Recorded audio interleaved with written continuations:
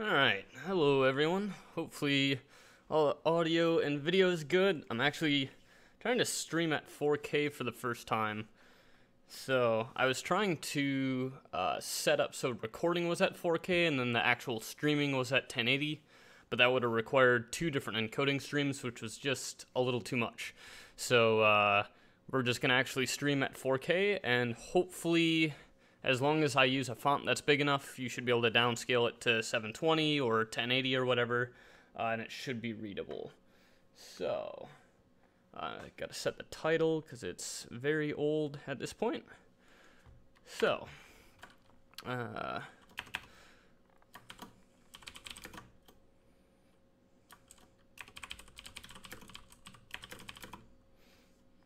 let's see. I don't know what a good title is for this.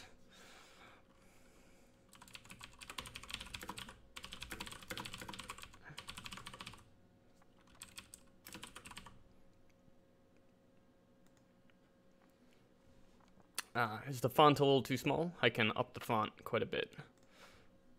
Just give me a heads up if the font is ever too small, and I will try to change it. I think as long as I can fit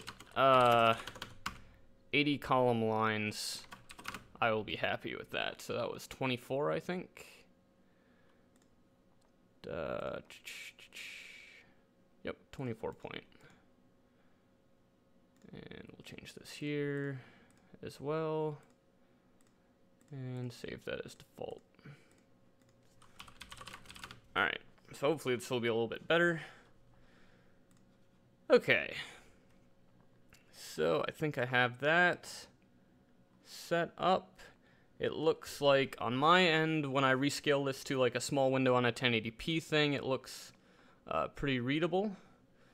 So hopefully that will be the case, and it looks pretty sharp, so the quality looks good. I'm just going to spam that I'm live in a few channels and see if a couple people join, and then we'll continue on.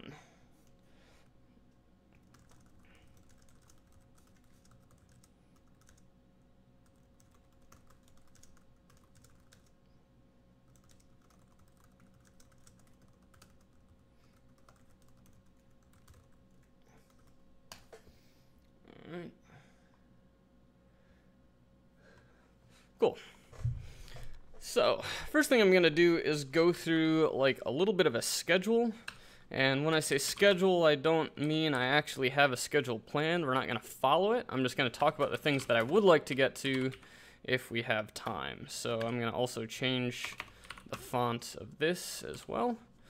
So the very first thing I want to do is see if I'll probably go through the Xeon Phis, which is what I'm going to be developing on today. So a little bit about them, like microarchitecturally, and why they're fast and why they're slow and bottlenecks in certain places. Then I want to actually start getting into the meat of things. So let's see, Xeon Phis architecture, and then we'll go into calculating, that's part of up here. So we want to calculate the theoretical performance that we could get out of these based on different documentation about the architecture, like how many fused multiply adds you can do per cycle and so on and so forth. Then I'll want to go into actually doing some implementation. So calculate in practice performance. So that's going to be like on a very simple task. So we're going to do like a hot loop of fuse multiply adds of 32-bit floats and see how fast we can actually get that operation, and see if we can get it close to the theoretical performance line. And then we'll finally move on to probably a convolutional layer. So actually implement a convolution. I've been working on one recently. Mind the line wrapping isn't too great here. We'll fix that as we go. But it is an unrolled AVX512 implementation of a convolutional layer with some specialties in that it like requires that the width is divisible by 4 because I do unrolling. But that's something that we can change as we go on. We can make it a little bit more adaptive and have multiple versions, so it will, once it finds an image that isn't, what am I going for here? It's not a factor of 4 for a width, then we could drop down to like a 1 variant or like a non-unruled variant. So, sorry, I'm just getting in the mood here, so I'm making a lot of typos and mistakes, but that's fine. Then once we get that done, I'm going to want to look into doing a fully connected layer. And once we have those core building blocks, we're probably going to build a small neural network. And in this case, I'm always talking about convolutional ones. Make a small convolutional neural network. And this is not going to have backpropagation because that will be another algorithm we'll have to implement. I don't know if we'll get to that yet. I don't fully understand them yet. So big caveat to this whole thing is I've been working on neural nets for like a week now. So my terminology is probably going to be wrong. I'm going to make a lot of mistakes, but it's more about kind of discovering what is actually possible here. And then we'll just have this do like one of the very simple test cases. We could look at the MNIST database, I think it is what it's called. Yeah, there's a handwritten digit database that's very common for neural nets, and we can go through these and use these images and see if we can classify very simple digits. And so let's see, digit, autoencoder, and CNN. And then finally, the whole point of a lot of this stuff is I've been trying to upgrade my World of Warcraft fishing bot. And to do this, basically, I need to be able to find the bobber on the screen. And I have an old fishing bot that I wrote 4 or 5 years ago that still works to this day, but it relies on having a stream of images so that you can subtract them and look for what is actually moving in the image. So I wanted to make it a little bit more of a challenge on myself by trying to, from a single screenshot, detect where the bobber is. And if you're not familiar with World of Warcraft, I have some samples of what a bobber looks like. So I have a corpus of, looks like a little over 1,000, 1,500, oh, that's bobber lists. The actual bobbers, I've got 1,200 images of bobbers. And these are 256 by 256. And once GIMP loads, oh, I haven't loaded GIMP on this account. I made a new account for the stream, so I might run into things where I don't have things set up correctly. But this will just take a little bit. But, so, I don't know too much about neural nets. I found one website was really helpful. It was a JavaScript implementation of a kind of like a neural net framework. And we're going to look at that first just to kind of show everyone what I will be looking at doing throughout the stream, but just making it faster. So we're not looking to completely solve any problems. So this is what a bobber looks like. Let's see, I like the single window mode in GIMP. It's what I'm used to in other editors. But basically it's got like these 2 feathers, one blue, one red or brown. I'm colorblind, so you'll probably notice I got a lot of colors wrong throughout this whole video. And then you have like this silver hook bit, which has some very sharp angles, both on the outside and on the inside, which should be some recognizable feature. And then the like green or tan or whatever color this thing is as the actual base of the bobber. And basically the goal is to go throughout the whole screen and identify this bobber so that we're able to click on it. So every time you fish, the bobber shows up in a random location, probably pseudo-random location on the screen. And basically, I need to be able to find where it is so I can click on it. Further, I have a tough problem that I need to have a good enough difference between detected bobber and non-detected bobber so that on screens where there is no bobber present, I want it to tell me that there is no bobber. So this is kind of an artificial problem. I'm just coming up with things that I want to do to learn neural nets. So we're going to look at this convolutional net.js implementation. They have a bunch of demos. I don't know too much about it. I don't know if it's from Stanford, but most of the things come from Stanford. So they have a bunch of different demos here that use their little JavaScript implementation, the MNIST or MNIST, or I don't know if there's a shortened way of saying that. There's a little convolutional neural net for classifying digits, one that's classifying like 2D data and trying to find a way to fit all of the points in different classification areas.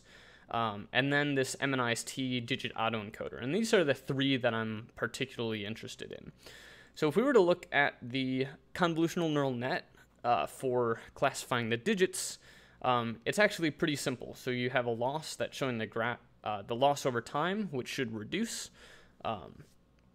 We have the training accuracy, which is how accurate it is on the training set, and the validation accuracy, which I would expect to be the correctness over the test set, but there's a different test set predictions thing. So I'm not entirely sure how that lines up, but that's just an interface thing.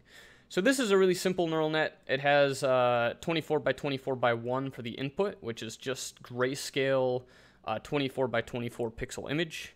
That goes into a convolutional layer that has, let's see, 8 output filters, and it looks like a size of 5. So it's a 5 by 5 kernel.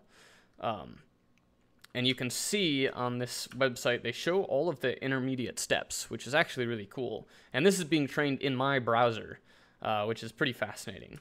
So we see the activations and the gradients being applied. I don't think the gradients are applied. I think that's the error checking stuff. I could be wrong. Once again, terminology is going to be bad.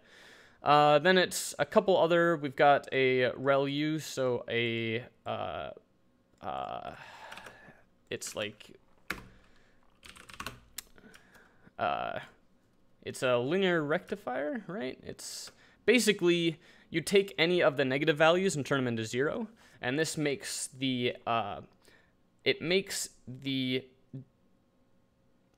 slope of the line, so the, man, I am really blanking on words. It makes the differential equation have a non-zero output, which allows for like the back propagation stuff, which I'm not too familiar with yet, but that's okay. We'll learn that probably throughout this video. Then we have a pooling layer, which is typically max pooling, so they're going to go in like 2 by 2 pixel locations on the inputs, and it's going to find the maximum intensity of each of those 4 pixels and output 1 pixel, which is the maximum intensity. So it allows for some rotational properties of the image to not have an effect on the network. So basically by trimming it down, by reducing the size but only taking the maximums, hopefully you end up getting rid of some of the noise of rotations and scaling. Then another convolutional layer, and another ReLU, a linear, I don't know what a rectified linear unit is how I'm going to say it. And then a pooling layer again, and then a fully connected layer, which is typically the end. That's one thing that we'll be implementing today. And then finally, a softmax, which I should know what a softmax is, but I don't. But we can see on the, this is not the data that it's training on, so it shouldn't be overfitting on this because it's obviously not being trained on. But we can see it's detecting this is a 5, this is a 7, this is a 2, this is a 2, so on and so forth, with surprisingly good accuracy for a very short amount of training time in a browser in JavaScript on a single core. So, the other ones that we're interested in are this classification of 2D data. You can see it like finds a grouping around all the green dots that excludes all the red dots. And with random data, we'll see that it will struggle a little bit more, or the spiral data, which is shapely.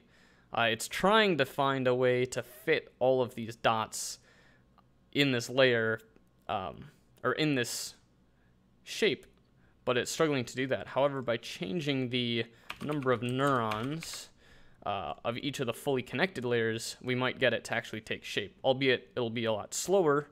And there we saw it actually was able to find a grouping that included all the green but not all the reds, except for maybe a couple on the very center.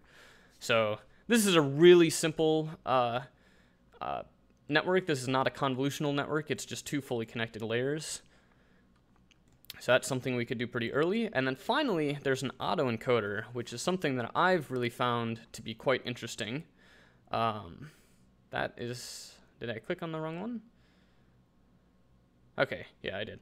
So the autoencoder is basically a bunch of fully connected layers that are forced down into a small fully connected layer in the center, and then it's expanded out. So the goal of an autoencoder is basically to make a function that can predict, it can make a new output that is supposed to match the input. So we have like the input activations here, and then what it thinks, what it reconstructs that to be. And the error is the difference between the two, and you do back propagation through the network. So it looks like this is just random noise. So this is looking at the center layer, which has two different components, and we're looking at the X component here, or Y component here, and the X component here, and we're basically trying to see if things get grouped. And this is something that we'll probably let run in the background for a little bit of time, because it takes a little bit of time to have some meaning. But it's interesting because unlike convolutional neural nets, which are supervised, meaning you're giving them training data, which is telling it the expected output that you want, this is actually unsupervised learning, where it's just taking this set itself and it's trying to find classifications of different things. And what those things are, you don't really know. I mean, you can try and look at it and see what it's trying to figure out, but by forcing it to go through this very narrow layer in the center, you're forcing it to come up with some representation where these two pixels somehow contain enough information that it can reconstruct an image. So what you'll see is over time, you're going to start getting groupings of similar shapes. So we can see zeros are kind of forming over here in one cluster, the ones kind of form over here, and that's mainly because those are like the strongest differences. But as this runs more and more, these groups get a little bit more and more clustered, and other things start showing in their own areas as well. So we have like 4s kind of up here, 8s kind of in this area. Some 8s are going to be in the zeros because they can look pretty similar at times, and so on and so forth. But these are really cool because they're really simple. It's just a bunch of fully connected layers. And there's a bunch you can read about on Wikipedia on autoencoders. And kind of here's an image of what it looks like from a macro scale. You have a bunch of inputs, a smaller fully connected layer, an even smaller like middle layer, and then it goes, so that's the encoder where it's encoding these two center neurons, and then it tries to decode it to reconstruct the output, or X prime in this case. So there are some negative problems with this. As Wikipedia says, I don't quite understand all the negatives and all the ways around them yet, but that's not a big deal. That's something we can figure out as we go on or further on in life, because this stuff is kind of well beyond my mathematical background, which is like Calc BC in high school and then 5 years of not doing it, so I've forgotten almost all of it. So there are some cool things you can do with autoencoders to try to make them a little bit more robust by doing pre-training. I don't really understand the operations that go into that pre-training yet, but maybe as time goes on, that's something we'll look at. So we're going to let this run in the background, and then we're just going to hop into the Xeon Phis for a minute. So this box that I'm SSH'd into on both the left and right is where we're going to be doing most of the work today.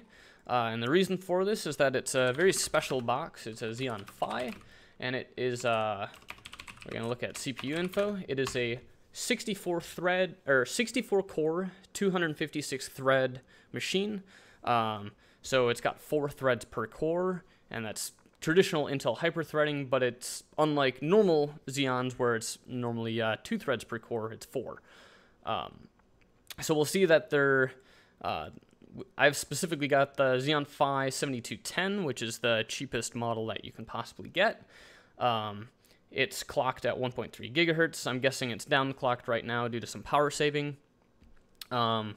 But it supports many different things. Specifically, it has AVX512F, AVX512RM, and it's got 2 other AVX512 things as well, which I'm kind of surprised they're not mentioned here. So, what is the point of the phi's? Well, the phi's are more similar to like a GPU, where a GPU traditionally is going to do bulk operations. So these are heavily vectorized systems. So basically, AVX512 means they're 512-bit. They're 512-bit vectors. So what we have here is, I can barely even see my cursor in Paint. So we've got, since this is going to be a 512-bit register, we're able to fit 16 different floats in here. That's 8. So we could do 8 doubles or quad words. And ultimately, we end up with this terrible drawing showing that you can get 16 different 32-bit values in here. So this means that I can do bulk operations on 16 things at a time. So if we look at, and I'm kind of expecting that people are familiar with vectorized stuff. I'm not going to go too much into the base concepts unless people really want that, in which case I can try and explain it more. So Agner Fog has really good information on software optimization and a very terrible website, which I really like. So explicitly, he publishes these instructional latency tables. So we're going to go ahead and take a look at these. And this will kind of go through the latencies and the reciprocal throughputs of each instruction. So first we're going to look at Knight's Landing. This is the 2nd generation Xeon Phis, which happens to be what we're getting. These are actual processors, meaning that I'm booting and running Linux on them. They're not the coprocessors that traditionally the previous Xeon Phis, which were like the little graphics card looking things, those were Knight's Corner. And next, I think, is Knight's Landing. I think that's not what I want. The next one is, what is it? It's Knight's something. There's a new supercomputer that is, Argonne is making a new supercomputer using the 3rd generation Xeon Phis, which are, I think Knight's Fairy is the early one, whatever. So we're going to look at specifically the fused multiply add instruction. And the reason the fused multiply add is very interesting is it should be the fastest instruction on the architecture. And fused multiply add is really simple. You basically have an output that takes, let's say this is X, and we get to take 2 inputs and we get to add a third. Well, it takes 3 inputs. We get to multiply 2 inputs and add a 3rd input and then have an output. This is really convenient when we're doing convolutions, as we're very often doing this operation because we're summing up all of the matrix multiplications, and we'll kind of look in that once we get into the assembly. But this is supposed to be the fastest operation on the Xeon Phi. So if we're looking at this architecture, we're going to look down for FM add for Knight's Landing. And what this is saying, if I look at the actual columns, this is the latency column and the reciprocal throughput column. And it does this for almost all the instructions on the architecture. So here we can see the vectored fused multiply add instruction, and explicitly it says all of the fused multiply adds. And we can see that it has 6 cycle latency. So the time from the time it takes for the processor to like start actually executing this once it's shown up in the, I don't know a good way of saying this, like shown up in the decoder, it will take 6 cycles. However, if you're doing many independent fused multiply adds, it has a reciprocal throughput of 0.5, meaning that you can do, if you take the reciprocal of the reciprocal throughput, you just get the throughput, which is 2, meaning that for each cycle, you're able to do 2 fused multiply adds. And each fused multiply add is 16 32-bit floats, so we can actually start looking at the computation of the theoretical maximum performance of the Xeon Phi. So first of all, we know that its clock rate is 1.3 gigahertz. Then further, we know that we can execute 2 fuse multiply adds per cycle. We'll do 2 here. And then further, each fuse multiply add is 2 flops because it's doing a multiply and add floating point operation. Further than that, we have, let's see, 16 floats per vector. There, floats per vector. So we're kind of coming up with all the different components. And then finally, we have number of cores, which is 64. Number of cures, yes. So if we were to actually do this math, we will see that 1.3 times 2 times 2 times 16 times 64 is how many gigaflops we expect. So it comes out to 5.32 teraflops theoretical. 32-bit, so single precision float performance, which is pretty fast. So, further, I saw some information that AVX, let's do Xeon Phi AVX, what is it, not clock rate? Yeah, clock rate. So, I've heard, but I haven't confirmed that the clock rate actually runs, oh, it looks like Wikipedia actually has it. So, they mention that 200 megahertz. So they can boost their peak speeds when running 1 or 2 cores. From 3 to the maximum, it can boost 100 megahertz above the base frequency. All chips run AVX code at a reduced minus 200 megahertz frequency, reducing the peak compute performance.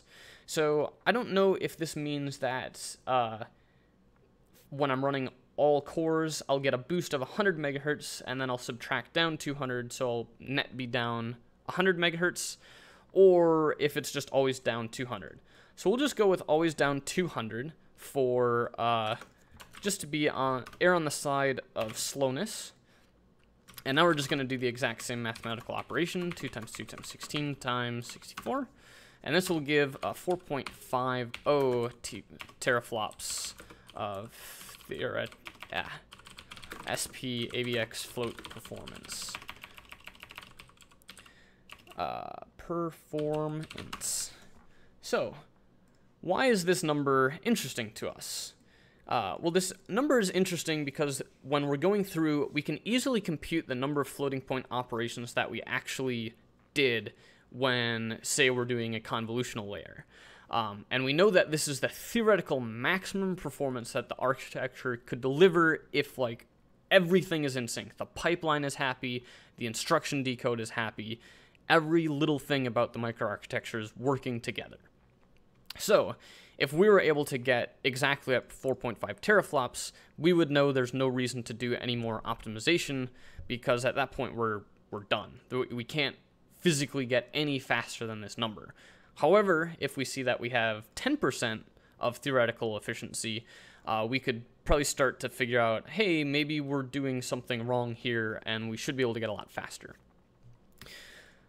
So, I implemented a convolutional layer in AVX512.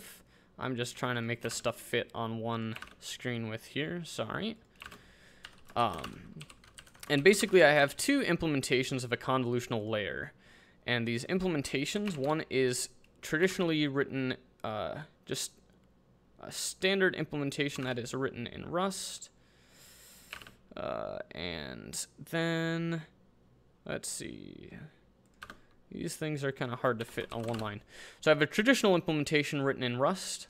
All of these are relying on doing 16 convolutions. So basically we're looking at a single layer in of arbitrary size.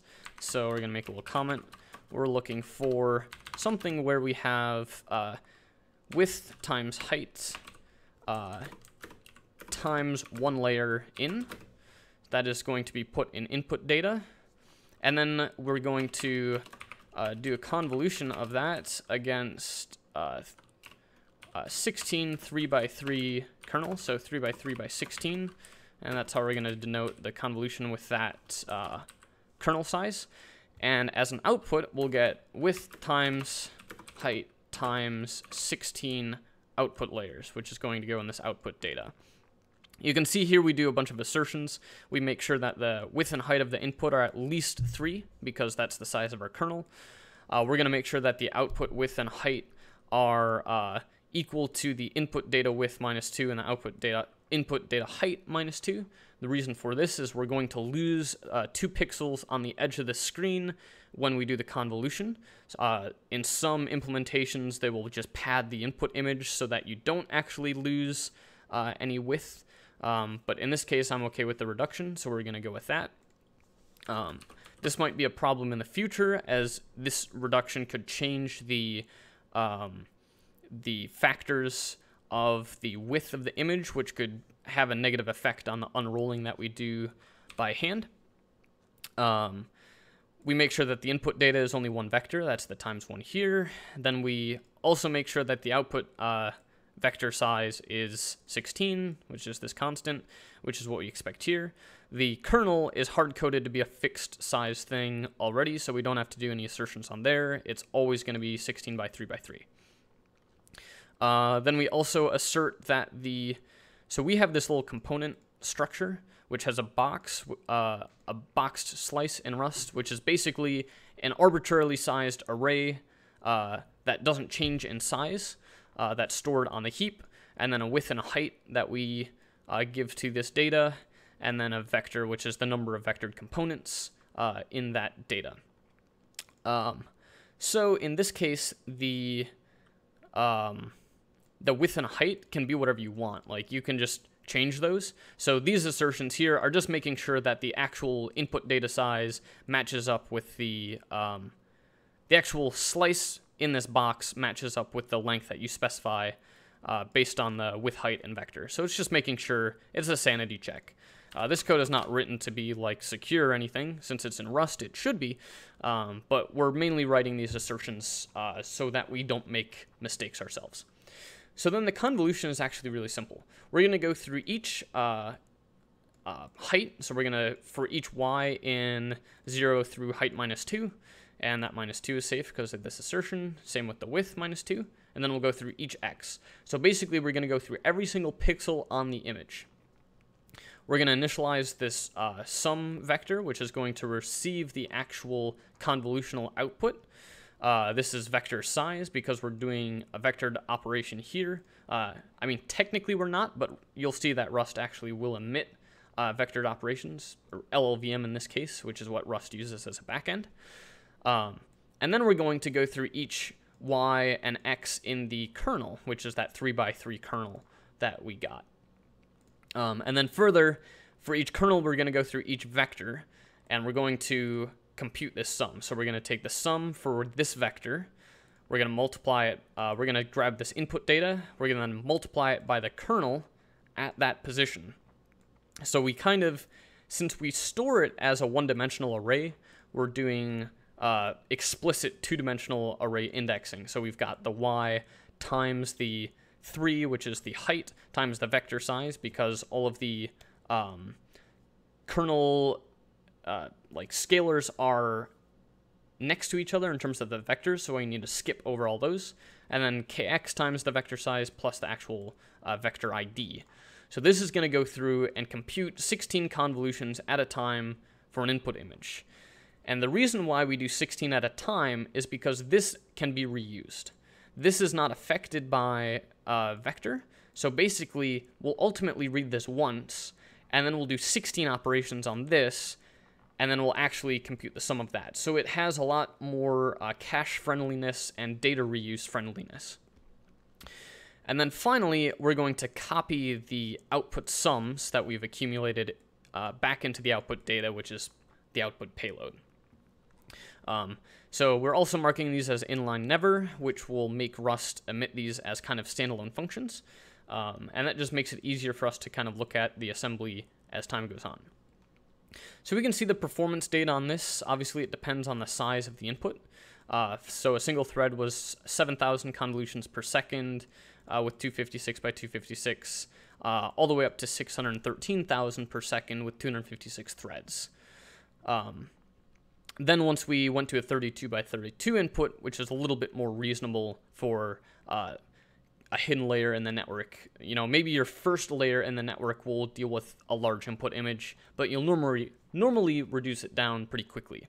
And in this case, it's 500,000 single thread and 43 million with 256 threads, which is pretty good. However, we can actually talk about the performance that we're getting here. So this 42.7 convolutions per second already includes the 16 vectors that we're doing at a time, so we don't want to multiply it by that again. So for a 32 by 32 input, we're actually going to iterate specifically, let's see, 30 by 30 times in these outer loops because we subtract 2. So 30, 30, 3, and 3. And we can ignore this this loop because we've already factored that into this 42.7. So we can multiply this by 30 times 30 times 3 times 3. And that's giving us the number of fused multiply adds that were, in this case, Rust is not actually emitting fused multiply adds, but we have a multiply and an add here. So we have 2 floating point operations for this. So basically for each width and each height, we do 3 by 3 operations, and each operation has 2 floating point operations. So this will give us the megaflops of this algorithm. So we'll just throw this up in a calculator, and we'll see that we are at, let's see, this is 691 gigaflops. So 691.740 gigaflops. And as you saw before, we were expecting 4.5 teraflops, so 4,500 gigaflops, meaning that the efficiency of this algorithm is, we can do 691 divided by 4,500, and this is about 15% efficient. So we are, for a very naive implementation, this is actually pretty good efficiency. However, we've implemented a vectorized implementation that's explicitly written in assembly, and we'll kind of go through that as time goes on. I think these numbers might be a little bit outdated. So at one point it was 2,800 gigaflops, but we'll rerun this. So first I have to set up the Rust flags to expect that we are targeting the Knights Landing architecture. More specifically, LLVM is who handles that. Otherwise, this code won't build because it'll see that these instructions are not allowed in the standard default architecture, which is, I think, like Core 2 is probably the standard output. So this is currently running on a single core. So up here, we have a bunch of parameters that we're going to be tuning as we do performance things. Actually, in this case, 64 threads is actually ideal, so 1 thread per core versus 4 threads per core. We've got so this is kind of our worker thread, so we're going to spin up a number of threads of these. We're going to set affinity to a specific core on the machine. In terms of Linux, it organizes it where 0 through 63 or 1 through 64, so the first 64 cores are actually separate physical cores. And then after that, you start bringing on threads. So if you were to go through and set your affinities for 0 to 64, you would know that you would get set to an actual physical core, and you wouldn't be setting multiple threads on the same core. Then we kind of set up these structures, which is a little bit ugly. We set up our input data, which is test width times test height. Once again, we specify the width and height here because we don't know the actual size of this vector because it's a 2D array in a 1D array. Then we have the kernel, which is vector size times 3 times 3, which we're going to be using for the convolution. We're going to have the, for the outputs, we're going to have the vector size because we have 16 outputs of test width minus 2 times test width, or test height minus 2. As we saw, we'll have a 2 pixel reduction on both the width and height once we do the convolution. And this is identical to out. So we have out and out 2. Then we're going to go through all of the input data, and we're going to give it a random value. So in Rust, random's a templated function. In this case, on the left side, it knows that this is a float, so I don't need to explicitly tell it to generate a float. That would be the syntax to explicitly tell it. And in the case of Rust, it generates a random value between 0 and 1, where 0 is inclusive, but 1 is not. Then we go through again, and we generate random values for all of the kernels. So there's no reason for this. This is just to give some random data for testing. Then we do a convolution test. That is our Rust implementation of the convolution, data kern, and the out. And then we do convolution in assembly, which is our handwritten thing with data kernel and out 2. And since we do an explicit fuse multiply add in the inline assembly, there actually is a little bit of difference in the output. So we cannot do a direct floating point comparison. We do a fuzzy comparison. So basically, we take the output data of the Rust implementation. We iterate through all of that. We zip it up with an iterator of all of the output 2 data, so our assembly implementation, meaning we basically go through them together. Then we're going to compute the difference between the two and take the absolute value, and then we're going to make sure that the difference is never larger than 0.00001. Basically, make sure that they both have the same outputs. So this is just to have a known good implementation of a convolution, or at least I'm comparing, or I'm matching one that's already incorrectly written, but I'm pretty sure it's correct. And it will panic if this fails, but it'll also print out some debug information, which will tell us where it failed, which might cue us in as to what we did as a mistake. Then we're going to manually implement a barrier, and the reason we do it manually is though it's a hot barrier instead of a like OS level barrier. The goal of this is just that all of the cores start processing at the same time, and then we wait until one is left. So basically, this barrier starts out at 0. It's shared between all the threads. When a thread comes online, it adds 1 to this barrier, and then all of them wait until all of the threads are online. Then we perform the convolutions. We first save off the timestamp counter. Then we go through all of the tests. And then finally, we save off the...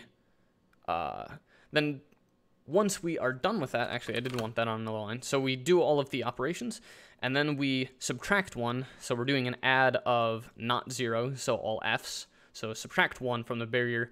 And then the final person, so the last thing to complete, will actually be the one who reports on the statistics. So we do some pretty nasty things here. So we get the elapsed amount of time in cycles, which is a very precise number because it comes from the timestamp counter in hardware. And then we get the elapsed number of seconds here. And we do this by dividing the number of cycles by 1.3 gigahertz.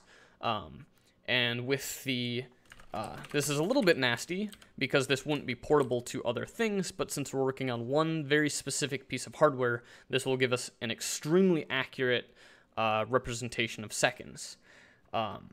So as we saw earlier, AVX gets downclocked by 200 megahertz.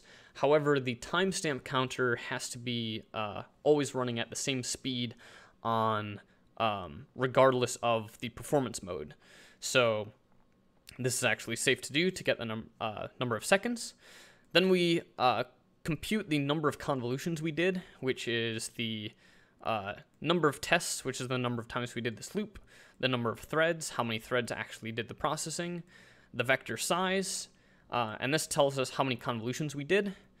And then we can calculate how many floating point operations we did by taking convolutions, the number of convolutions we did, times the output width, times the output height, times that 9.0, which is the 3 times 3, and then finally by 2.0, which is the number of floating point operations per internal thing. So we will we'll clean up this line a bit and get it to fit in one line, or in one 80 character column. We'll do that here as well, just keeping this a little cleaner. This red line down the side is the 80 character column, which in Rust is actually kind of hard to stay under because some of the lines get pretty long, as you can see up here. So this is going to let us run this program and have it very quickly tell us the actual performance that we're getting. So we're going to run this through quick. The compile time is pretty long, but... So, as we can see here, we did a test. How many tests did we actually have set up here? We had 1,000,000 tests. So we did 1,000,000 we did 1,000,000 of these convolution tests per core, and then also, since there's 16 convolutions each, blah blah blah, we did a bunch of convolutions. So this is telling us the number of convolutions we're doing per second. And then the final number is telling us the gigaflops. So the gigaflops is kind of a normalized indicator of the performance regardless of the input size.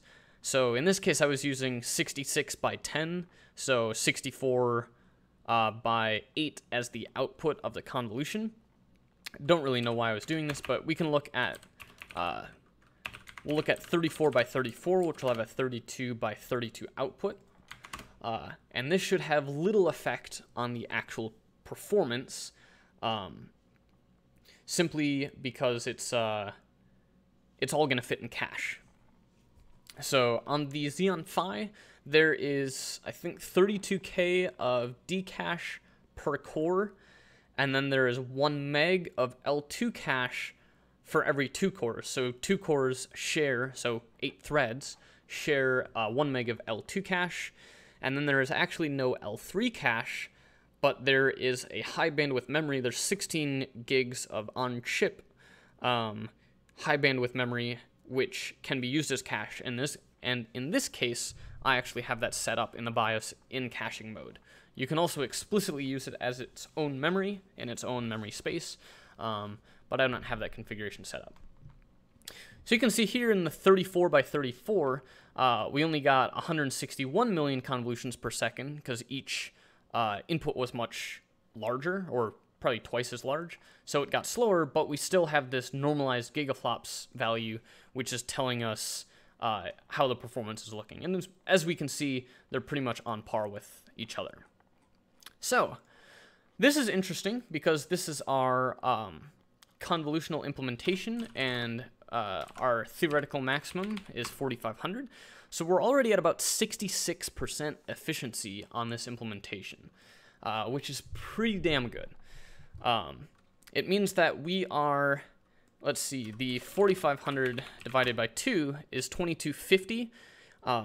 That's assuming we did 1 fuse multiply add per cycle. And since we are over that, we know that we are achieving a little bit more than 1 fuse multiply add per cycle, which has a really good indication that we're correctly unrolling things. Our dependency chains are disconnected enough that the processor is able to do multiple operations very easily together. So the question is, why am I only at 66 or 67% theoretical performance?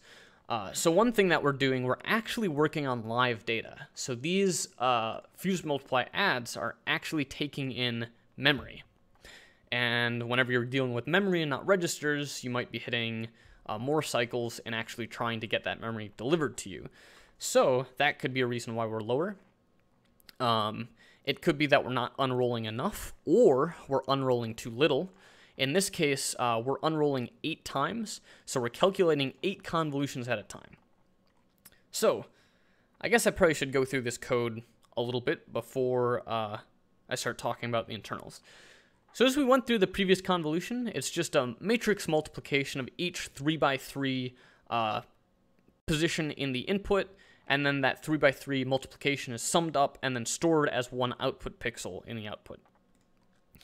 So we have the kernels provided here. We have the input data and output data that we're going to input and output, of course.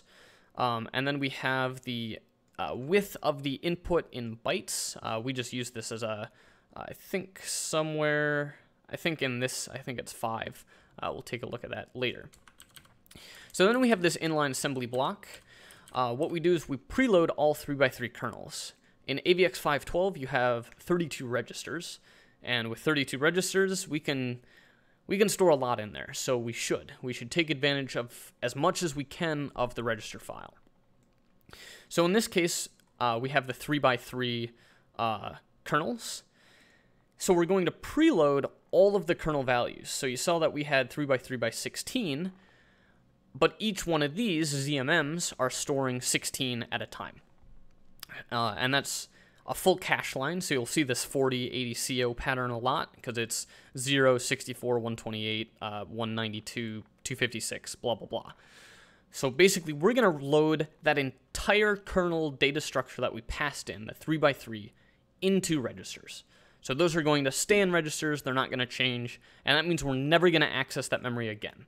And we're doing this outside of the loop, so it really has no actual cost on the performance of this algorithm, unless y and x, the width and height, were really small. In EAX, we'll keep track of y, and in EBX, we'll keep track of x.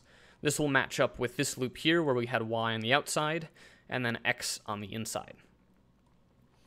And if we skip over all of the actual computation, you'll see at the end, in this case, since we're doing 8 operations at a time, so we're adding 8 to the x value. We're comparing this with 3, 0, 1, 2, 3, so the width. So while we are less than the width, while we're below the width, we will continue in this inner loop, which is iterating all of the x's. And then once we're done with the row, we're going to add 1 to the y value. Then we're going to compare that with the height of the image, and then jump back to the y iterator. And then eventually, once we've gone through all x and y's, we drop through. In this case, we have to move the convolutional pointer forward. So the output data pointer, we move forward by 2 pixels. This will skip the 2 pixels on the end of each line that are trimmed off. So now we can look at the actual computation that's being performed in here. In this case, we initialize 8 different accumulators. We're always going to use the V variant, which is the AVX variant. AVX0 extends all the registers, so in this case we're XORing the 128-bit XMMs with themselves to produce an output XMM of 0, which will set all of the top bits of the ZMM, the 512-bit thing, to 0 as well. So basically 0 out all of the values in 0 through 7. Keep in mind that we used 10 through 18 for the kernel, so we can't reuse those. Then we're going to use the vectored fused multiply add 231PS instruction, which probably sounds like a complete nightmare, but it actually makes a lot of sense. So the V is vectored, FM add, fused multiply add. So it's a vectored fused multiply add instruction. So that's pretty descriptive. So what does this 231 mean? So this actually is telling you which values are being multiplied and which values are being added. So the 231 is telling us that the second parameter and the third parameter are being multiplied, and then they're being added to 1, and always the output goes to 1.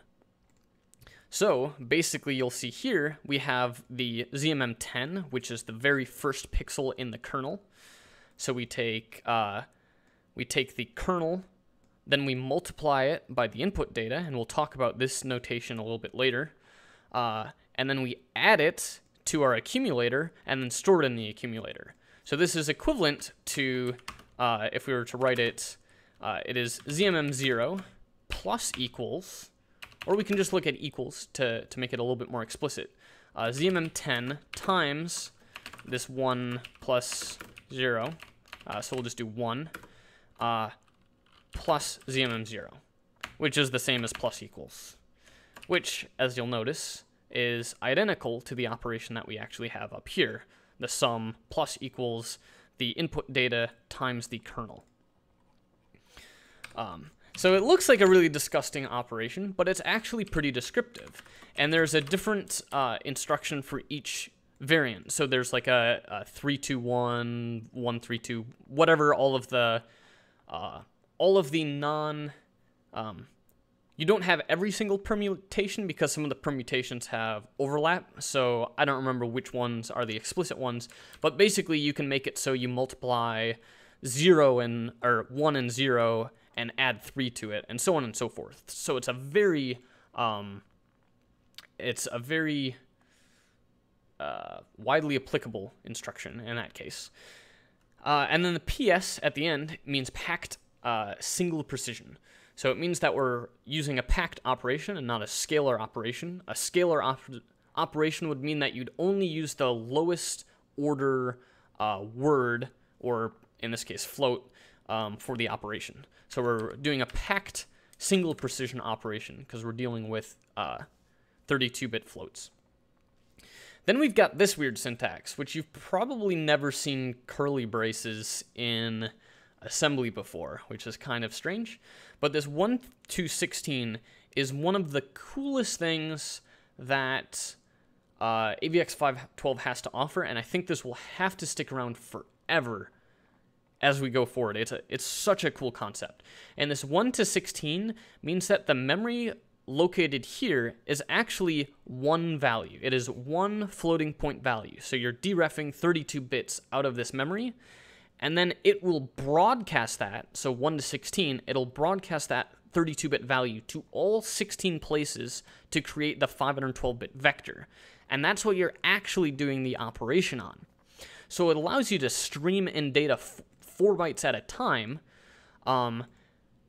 but you're still doing fully wide vectored operations on it. So traditionally, you would need to do like a vectored, like a broadcast, I can't remember what the actual like SS or PS or whatever, some suffix to this, into a ZMM0 of, let's say 1. So this will be a D word. It will broadcast this floating point value into this register, and then you would go and do a VFM add 231 PS ZM0, ZM10. Let's say this is ZMM99, which doesn't exist. Oops, I made a typo. ZMM99. So basically, this broadcast allows this to be done in one operation. And if we were to look back at Agner-Fogg's table, you'll see that, let's just make sure that we are on Knight's Landing still. We are. That is a different thing. So vBroadcast SS with a output to a register and an input from a memory location, we see it has 5 latency and a reciprocal throughput of 0.5. Meaning that if these were fused together somehow magically, which they're not going to be because they're different instructions, although with threading, some magic can happen if you have delays. But basically you have two different operations that you need to do this equivalent thing. So basically this can be twice as fast. And twice as fast when you're talking about a microarchitectural change is just insane. It is such a huge improvement. So what you'll see here is we're going to go through for each X value. We're looking at the 0, 0 position on the kernel, which is stored in ZMM10. We're going to accumulate 7 different positions because we're going to treat these offsets as different 0, 0 pixels.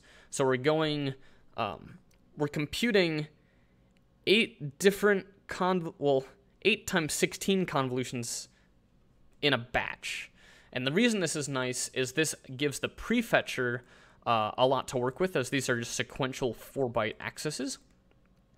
And further, it means that there's no dependency between these instructions. So we're going to change this in a minute to a non-unrolled thing where we only have one accumulator, and we'll see how much of an impact that has on performance. Then you'll see here we're going to the next pixel, so we're accumulating the next pixel multiplied by the 1, 0 position in the kernel by 1, 2, 3, 4, 5, 6, 7, 8, and then 2 through 9. And now we're getting to the next row in the kernel. So to look at the next row, we have to add this 5. And the 5 is the IDW, which is the input data width in pixels. So this basically means go to the next row in the image, take that pixel, perform this operation on it. So you'll see that we have 9 different groupings here for each kernel, and then for each we have 8 different convolutions. So we can see that this is about 2.9 gigaflops, which is about that 66% performance. And we're going to delete all of these unrollings. So we're only going to do one at a time, which is a little bit easier to work with, but you'll see the performance effect it has. So D6, D6, oops. I might have made a mistake.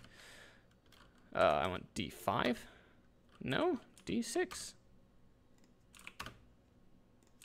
I know how to use Vim. Anyways. So now we have to change this. This was wrong. This was 8 pixels, but now we're going 1 pixel ahead. Since we're only doing one at a time, we move by 1. We have to change this value to 1. We get rid of all of these. So this is storing the outputs of the different accumulators. We only have 1 accumulator now, so we're only looking at that. We move the result forward by 64. So we're taking in 1 pixel at a time from the input, and we're so 4 bytes at a time. In this case, all of the pixels are floating point intensity values. And we're not, RGB are not combined. They'll be completely separate that will perform different operations on.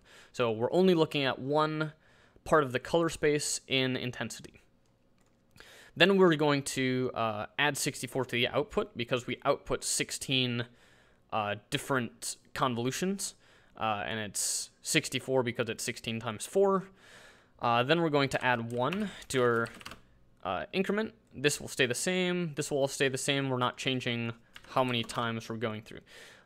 So this has gotten a lot simpler. Now you'll see that we have 9 different operations here for each of the points in the kernel. So we should be able to run this. And keep in mind, this was the one that was unrolled 8 times.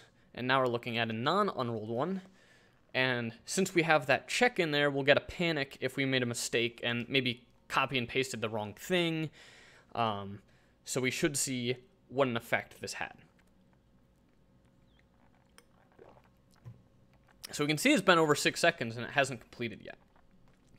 And ultimately, we end up that it took 16 seconds. And we can run this again. Sometimes you'll get quite dramatically different performance stats between runs. I'm trying to get rid of all of the noise that you can get, but when you're working on a large system like Linux, there's not much you can do because interrupts will come in and change your performance stats. So we're just running 3 separate ones.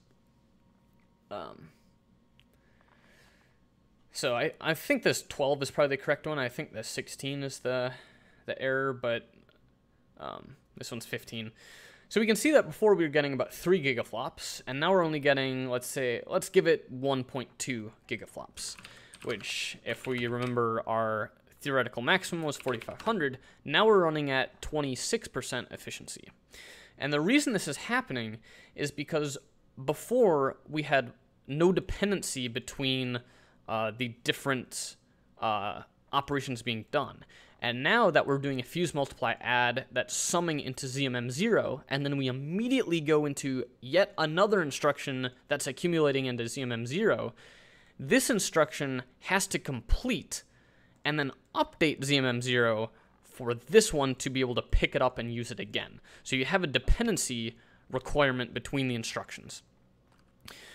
So now what we're going to do is we're going to undo all that, and we're going to look at what it looks like when you unroll 1 time. So instead of 8 times, we're going to look at just 1, which should break the dependency, and hopefully it breaks it by enough that, I don't know how to use Vim macros. I need to learn at some point. I'm doing that wrong. What am I doing wrong here?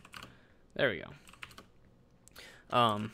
I know I could make a macro for this, but I'm not quite a Vim power user. So now we're moving forward by 2 pixels, and we're going to update this by 2, and we're updating that by 2. And we can give this a run. So now we have no dependency between the operations because we're swapping between 0 and 1 and 0 and 1. We can see we got a bunch of panics, which means we made a mistake somewhere because our output is wrong. And the reason is we didn't delete these. So that's the nice thing about having a known good example that you're always comparing against, because you don't want to end up falling into a mistake. Once again, we had a problem because we deleted the all the accumulators, or the second accumulator. So this one, hopefully we didn't make any mistakes, and this will have a correct output. So yeah, when I'm doing optimizations, I will almost always have a naive, known good implementation that I always compare against to make sure I didn't make a mistake. Because when you're working this low with assembly, it's easy to typo, a 4 is a 5, and then all your results are bad. So interestingly, this had almost no effect in performance, but I'm really skeptical of that number, because I know before I have tried this and it worked.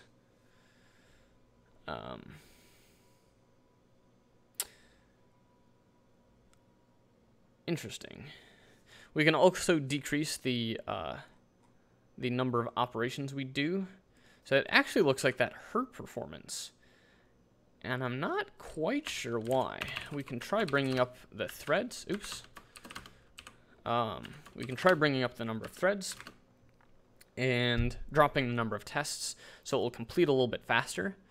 And we'll see what effect this had. And this is a lot of my optimization process. You're trying things because the little microarchitectural changes are really hard to figure out.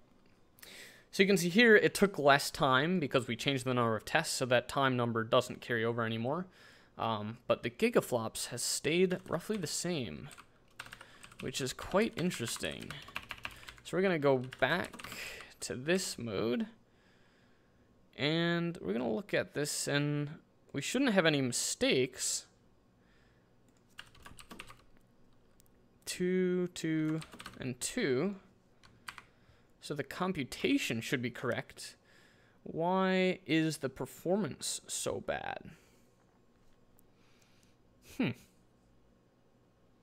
1, 0, 1, 0, 1, 0, 1. Blah, blah, blah. Interesting.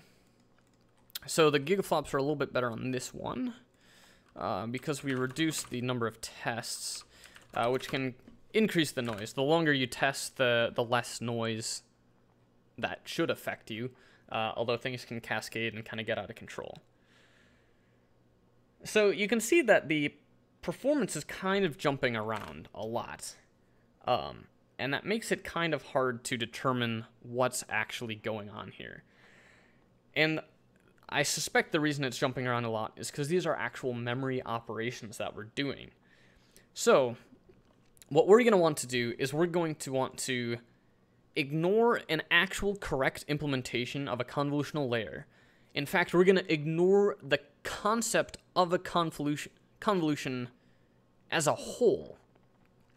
And we're just going to implement a very simple algorithm that's just going to try and do as many fused multiply adds per second as we can possibly do. So we're going to implement a new function, inline never, and we're going to call this, it's going to be a public function to make sure that it should stay the exact same format, so nothing really gets optimized in it. It's inline assembly anyway, so it shouldn't. Then we're just going to have try flops. It's going to take no parameters because it's not actually doing any operations. It's going to be unsafe because we have to mark assembly blocks as unsafe. And then this R, if you're not familiar with Rust, that's a multi-line comment. And we're going to say we want Intel syntax and it's volatile. So make sure that it doesn't get reordered or optimized out. So here we can just put not. And we'll go down to our main loop. And here we have our, multi-line raw string. So we're going to look at, previously we were calculating flops as this, but that flop value is not going to be useful anymore as we're going to make our own numbers. Let's just call this, we're going to make another flop. This is going to be convolutions. It's not named correctly anymore, but convolutions is just telling us the number of operations that we did per total. So number of tests times the number of threads times the vector size. So we're going to take convolutions, and then we're just going to multiply it by 2, because we're going to have a really simple layer here. We're not actually doing any operations, so this number will be astronomically high because we're just doing a bunch of NOPs. Or it might be low. I don't know. NOPs might be really slow. Yeah, so in this case, you can see the flops are really low because our call overhead is really high because we're calling NOP ret. So inside here, we're just going to put a loop, and thus we're going to update our clobbers. We're going to say racks is a clobber.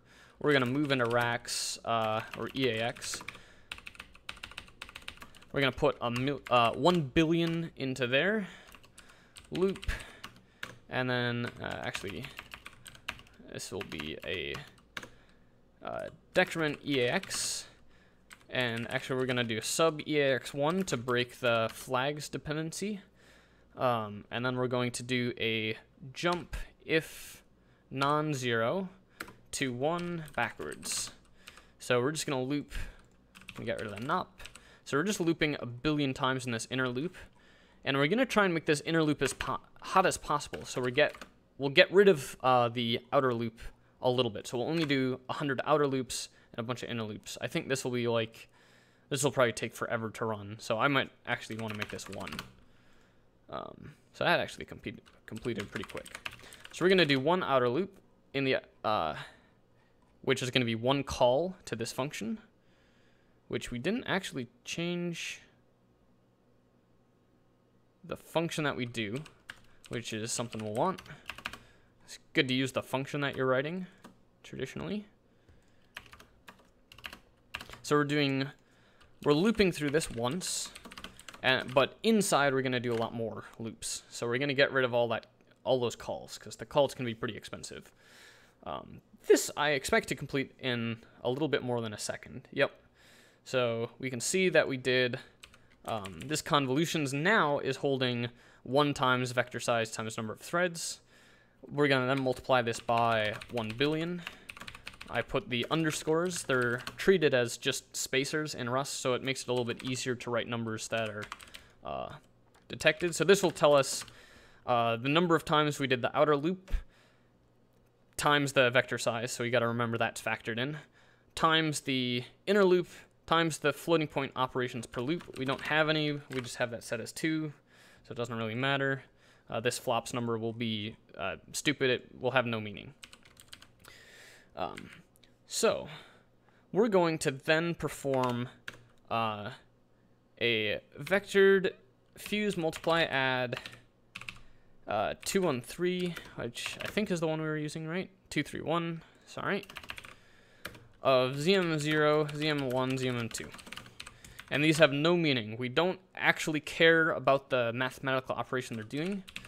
And we're not even going to zero them out, but that could have a huge negative impact. So we will. There can be weird efficiency problems if you don't have things zeroed out, especially when doing floats, because you can start getting not a numbers. So now we have 1 fuse multiply add and a hot loop, and so we're doing 2 floating point operations per iteration of the loop, and we're doing this many iterations. That factors in that we're doing 16 at a time. So this will actually be a correct reading of the number of flops that occurred. And I expect this number to be pretty low because the overhead of the loop will be quite high. Oops, this is packed single precision. So this is only to get a theoretical maximum of, or not a theoretical maximum. We know the theoretical maximum. We're trying to get a computational, like in practice, how close can we get to that? So you can see here, we're only at 474 gigaflops. So this is an extremely hot, extremely tight loop, register-only operations, and we're still not even at our peak performance. And the reason is the overhead of the loop is really high, and the dependency chain is going to be killing us. So first, we're going to just unroll this. We're going to unroll this, let's say, 8 times. every time we make a modification to this, we're going to have to update the number of operations that we actually are doing. So in this case, we're doing 8 operations and 2 per operation. So now this will give us a little bit more of insight into what happens with unrolling and if there's a diminishing return on unrolling. This will actually take a pretty long time, so we're going to want to decrease this loop so that the computation finishes a bit faster. So we're just going to drop a 0. Now the underscores don't really make any sense on that number, but whatever. So we're going to do 100 million iterations instead.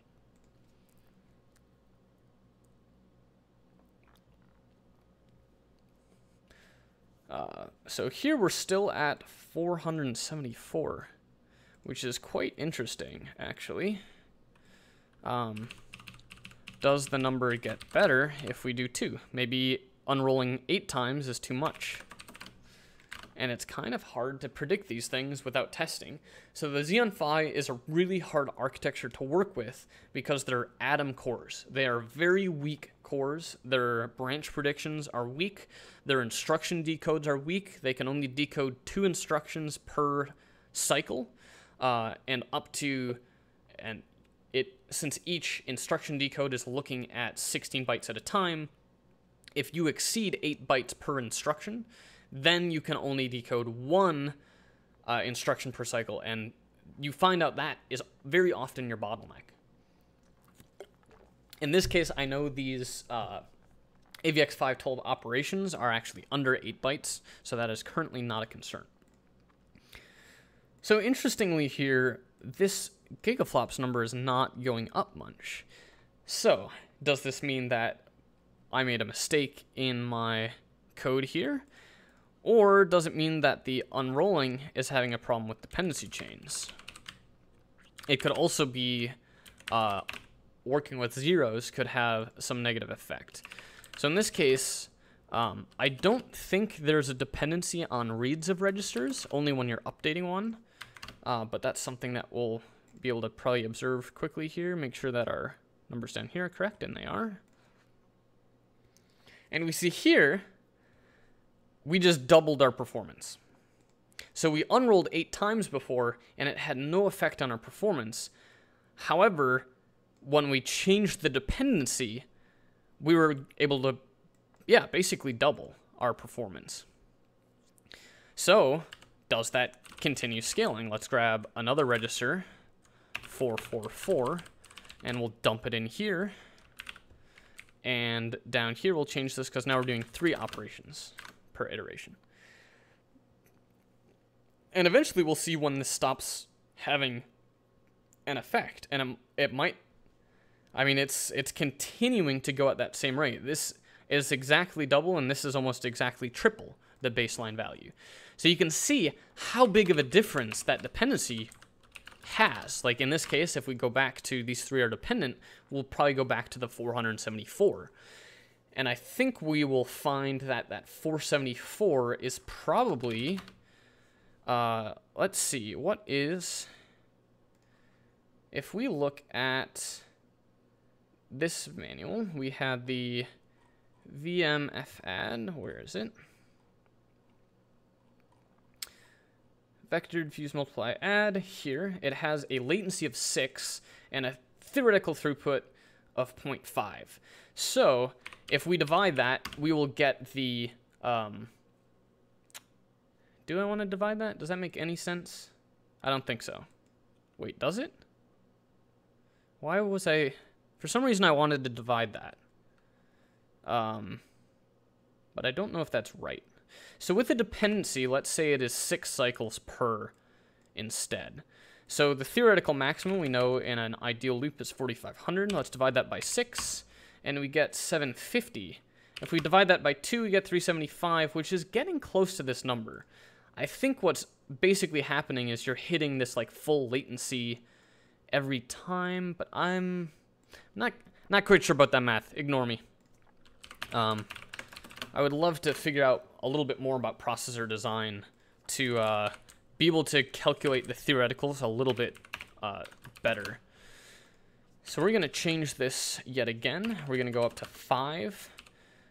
since these operations are going pretty quick, we're going to up this number again. So basically, I always try and keep my benchmarks at about 5 seconds.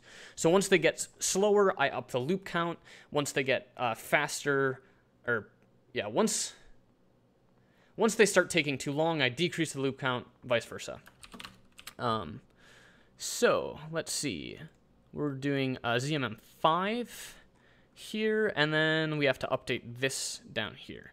I don't know if there's a way to do macros in inline assembly where I know in NASM I can do like a rep 4 and then end rep, and then the 4 I could bring in as an immediate parameter, and then magically everything updates already. And then we also changed this back up to a billion,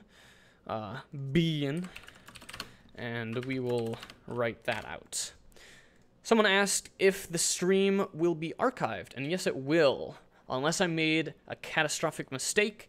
The reason I was an hour late on getting this stream up and running was I was trying to make sure that I would have a 4K archive, because I'm actually on a 4K monitor here, and I should be recording this to a 4K output. So I will upload this to YouTube afterwards, and the reason why I don't stream directly to YouTube is it allows me to kind of do post-processing on it and then upload it separately.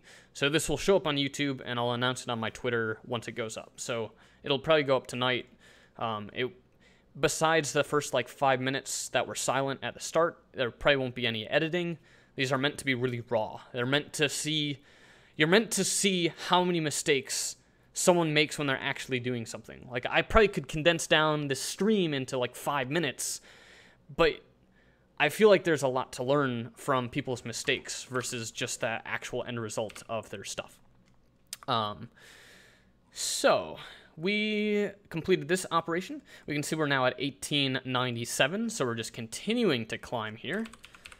So we'll break the dependency chain yet again. We'll bring this to 6, up to 6. So we'll go to 5. And so far, this scaling has been pretty much perfectly linear. So there's no reason to really save off these values. We can just say this 474, what is it? 474 times the last one we did. So we're a little bit below. No, we're actually on par. If we take the 474, multiply it by 4, we get 1896, which is so close to this. It's really fun when you get theoretical performance, like you hit that, like everything just scales linearly. It's great. It's great. I don't know. I really enjoy this stuff. You can see once again, we continued scaling at at the same rate. We're going to do a bulk operation here. I think we're probably going to be going up to 8 anyway, so we're just going to get that one pre-done. But we're only going to go to 7 here. And then we'll change this up to a 6. I could probably automate this if I had a way of feeding in this depth. It's not a big deal. It's not too many things that we actually have to search. Now we're at 2783. So we're getting close to where we were when we performed the convolution, which was at about 2900. So this test now at 7 will tell us whether or not we can continue beyond that level. Like maybe the 2900 is a hard cap, or maybe it's due to our unrolling or our dependency chains or the memory accesses or all these things. So we blew right past it. We're now at 3180. And I guess we're going to keep going.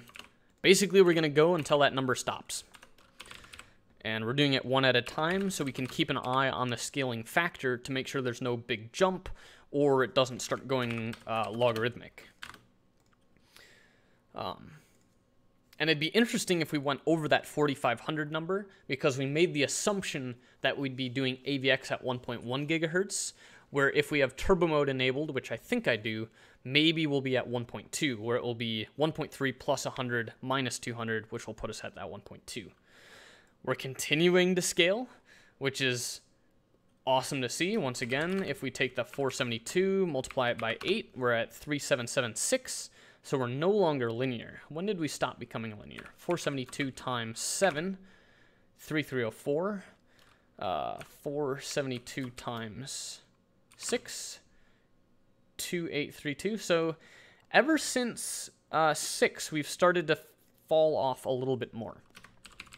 So we're going to actually grab this information, so we'll be able to plot it, because this will be interesting. So we'll call this, I actually have a Knights Landing folder. We're going to call this fuse multiply add single precision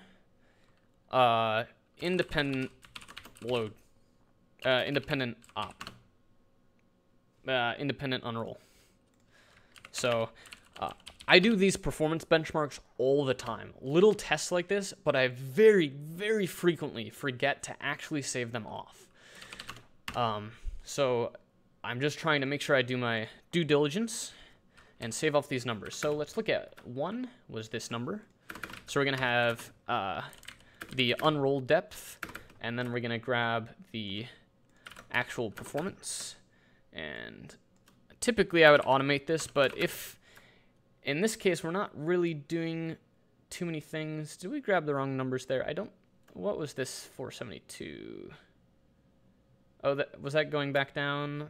I think this 1897 is the next one. 5, 6. Yep, this lines up. I'm pretty sure these are correct.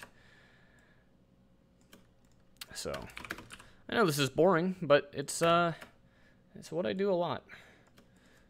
Or at least to me, it's not boring.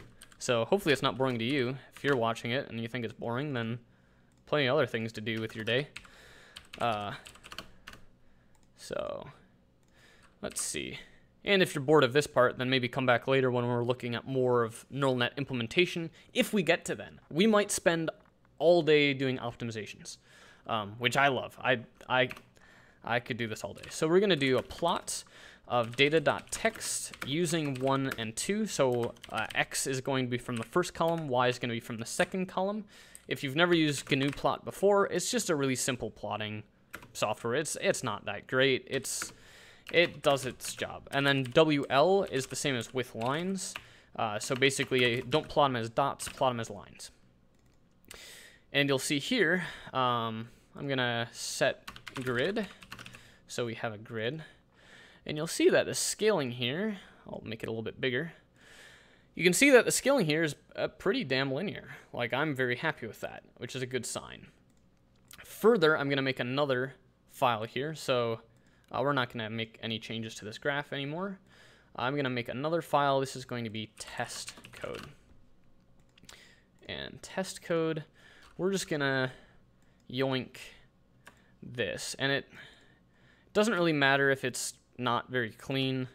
We're just going to throw this in here and save it off, just so we remember roughly what we were doing here, even though it's not 100% correct.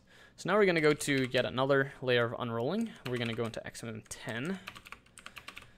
And this one, the alignment's going to be off here.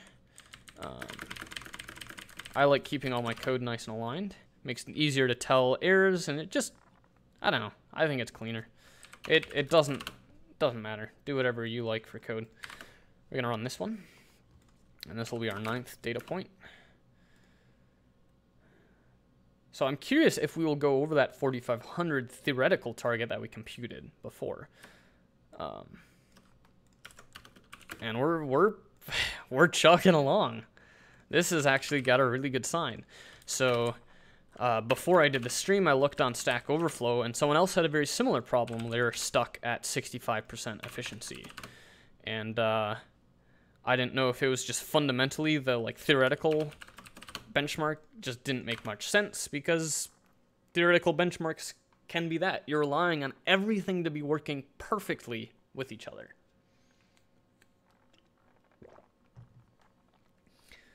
All right, so here, ooh, that one did not go up much.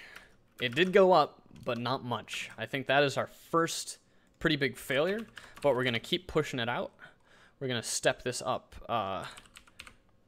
Wait, what did I do here? Okay, I am on 11 now. These, interesting. Okay, so the ZMMs are 1 below. I was confused, like, why that was getting close to the actual 12, 13, 12, 13, 12, 13.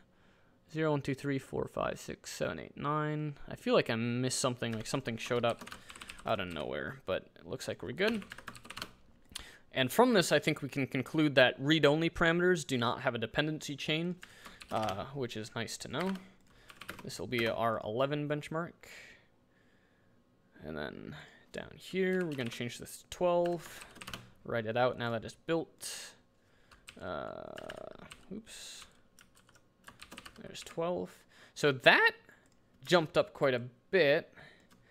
That this 48 and 9 might have been a blip in that, might have been a blip in terms of we just got a bad capture. The numbers were a little bit off. I don't know, maybe we had a lot of interrupts going on at a time or something. So keep in mind this is a box I'm SSH'd into. It's not the same one I'm doing encoding on. You wouldn't want to do encoding and optimization on the same box because then you're like fighting for CPU time. And that one just, that's below, that is above our theoretical. So we'll probably recompute 10 once we kind of cap out, which is hopefully soon. I wasn't expecting to have to go this deep, but I'm very happy that we're going this deep because it means we have a lot of room to improve, maybe. So now we're up to 13, and let's just double check to make sure that's correct. Yep, 13 operations.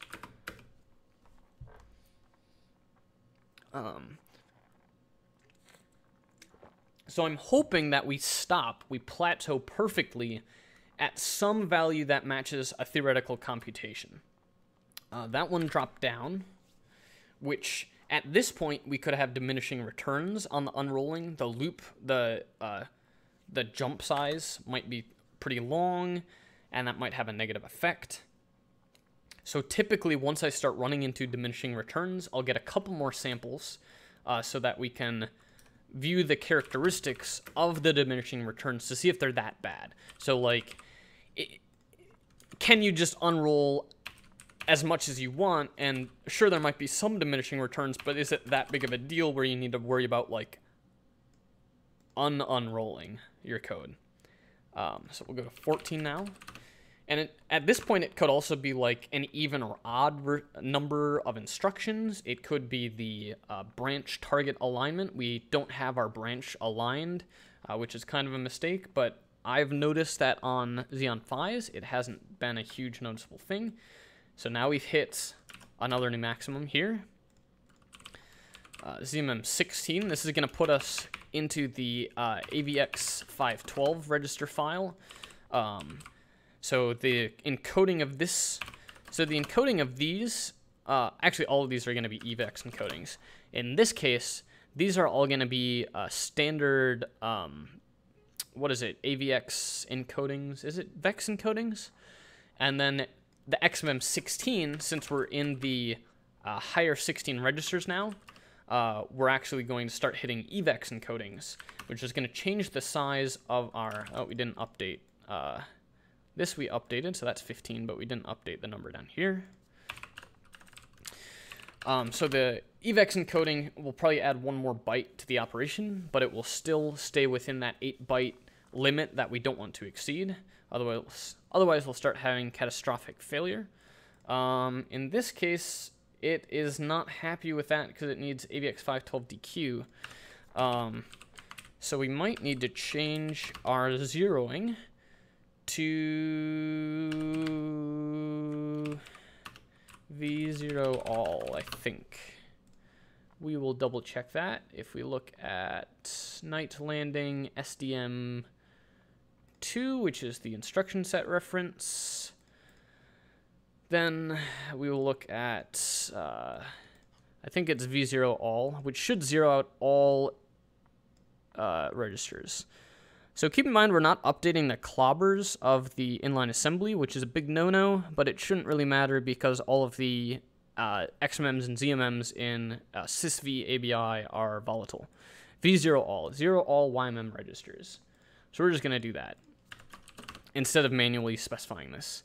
And the reason for that is I don't think you can actually do a ZMM0 using that XOR without, as this is saying, it requires the DQ ISA, which is the, and the VL. I can't remember which ones they are. So AVX512, that's something that's fun to go into, has a bunch of different kind of like sub-architectures. And the phi, here we can see what they are. We've got F, which is the foundation, CDI, which is conflict detection, which is only on the Knight's Landing. ERI, which is exponential, oh, they're right down here. Exponential and reciprocal instructions, which are approximate reciprocal and exponential computations. They're meant to be very fast.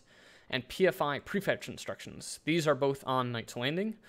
AVX512F will be present on the Skylake EP model, which I think is coming out this fall.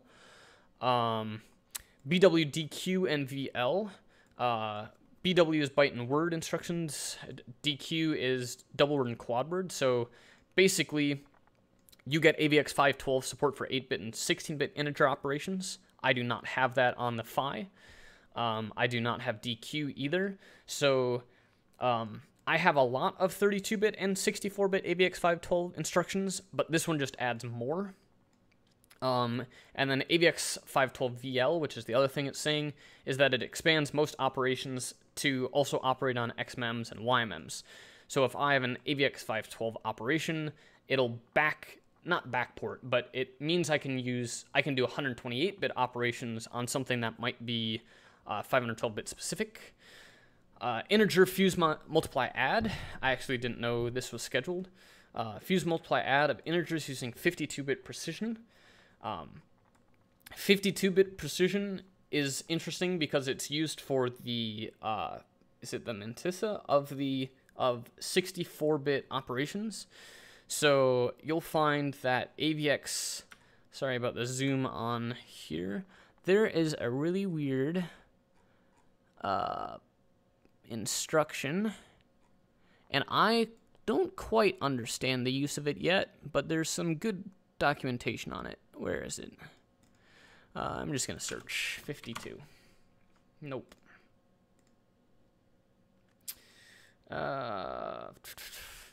Another good way to sometimes find these instructions is to just look at Intel Intrinsics guide.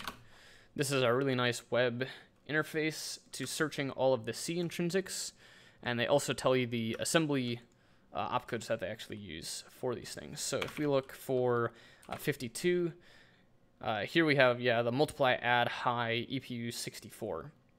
So multiply packed unsigned 52-bit integers in each 64-bit element to form a 104-bit immediate result, and then add the high intermediate with the corresponding, apparently this has some really weird optimization properties, I think, for RSA, because you can do the 52-bit operation.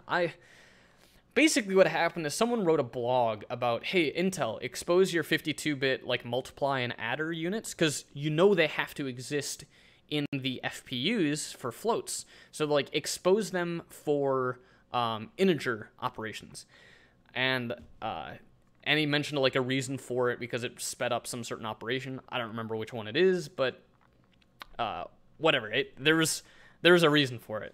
Anyways, that's kind of cool to see. We were looking at AVX512. VBMI, so byte manipulation stuff, which are not present. So adds vector byte permutation instructions. Okay. I'm not really sure what they're planning. Knight's Mill, that's going to be the next generation. So specialized for deep learning, and I think they're adding some, the vector neural network instruction word variable precision. Yes, the 4VNN-IW instruction set, my favorite. Vector instructions for deep learning, enhanced words, and variable precision. I don't remember what these actually are. I don't know if they've mentioned too much what they're meant for. But I can guarantee you the second Knight's Mill is out there and available, I will be buying it because it will be pretty fun to work with. And then fuse, multiply, accumulation, and a packed single precision. Fuse, multiply, accumulation, packed single precision. Huh. Interesting. I'm not sure what that's for. I don't know if that's a horizontal accumulation, because then you'd be able to... So we're able to vectorize this easily because we're doing 16 convolutions at a time, but it's very difficult to vectorize a single convolution because you would have to do multiple operations in parallel when you're dealing with kind of a serial stream. If AVX offered a... if they offered a horizontal add that was very cheap, then what you could do is you could have your kernel in one register, like your 9 entries in the kernel. You multiply that with 9 input floats, and then you do an accumulator, a horizontal accumulator of those 9 things, and then you'd be able to vectorize serial convolutions. So I'm not sure if that's something they're planning on doing. They haven't done a horizontal add in a while. And then there are these op masks, which I haven't talked about yet, and we might get into that because it allows us to do partial registers. I'll talk about that later because we're on enough of a tangent. But basically, AVX512 has some really cool features, and they're just adding more and more and more instructions. So where did we leave off here? We're here, we V0'd all, we did 16. Interesting. I don't think I ever recorded the 15. I don't know. Yeah, I never did. So we're gonna do 15. 15 is already set there. Sorry, lost track, went on a tangent. Okay.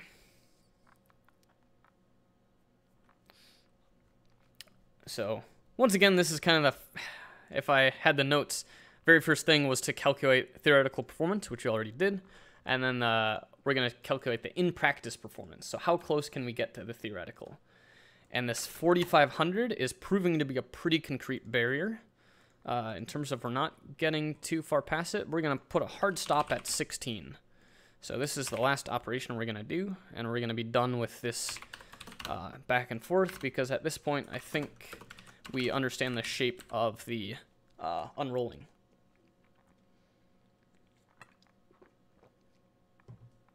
So Knight's Landing is a very interesting architecture in that the cores are very weak. As I said before, they're little atoms.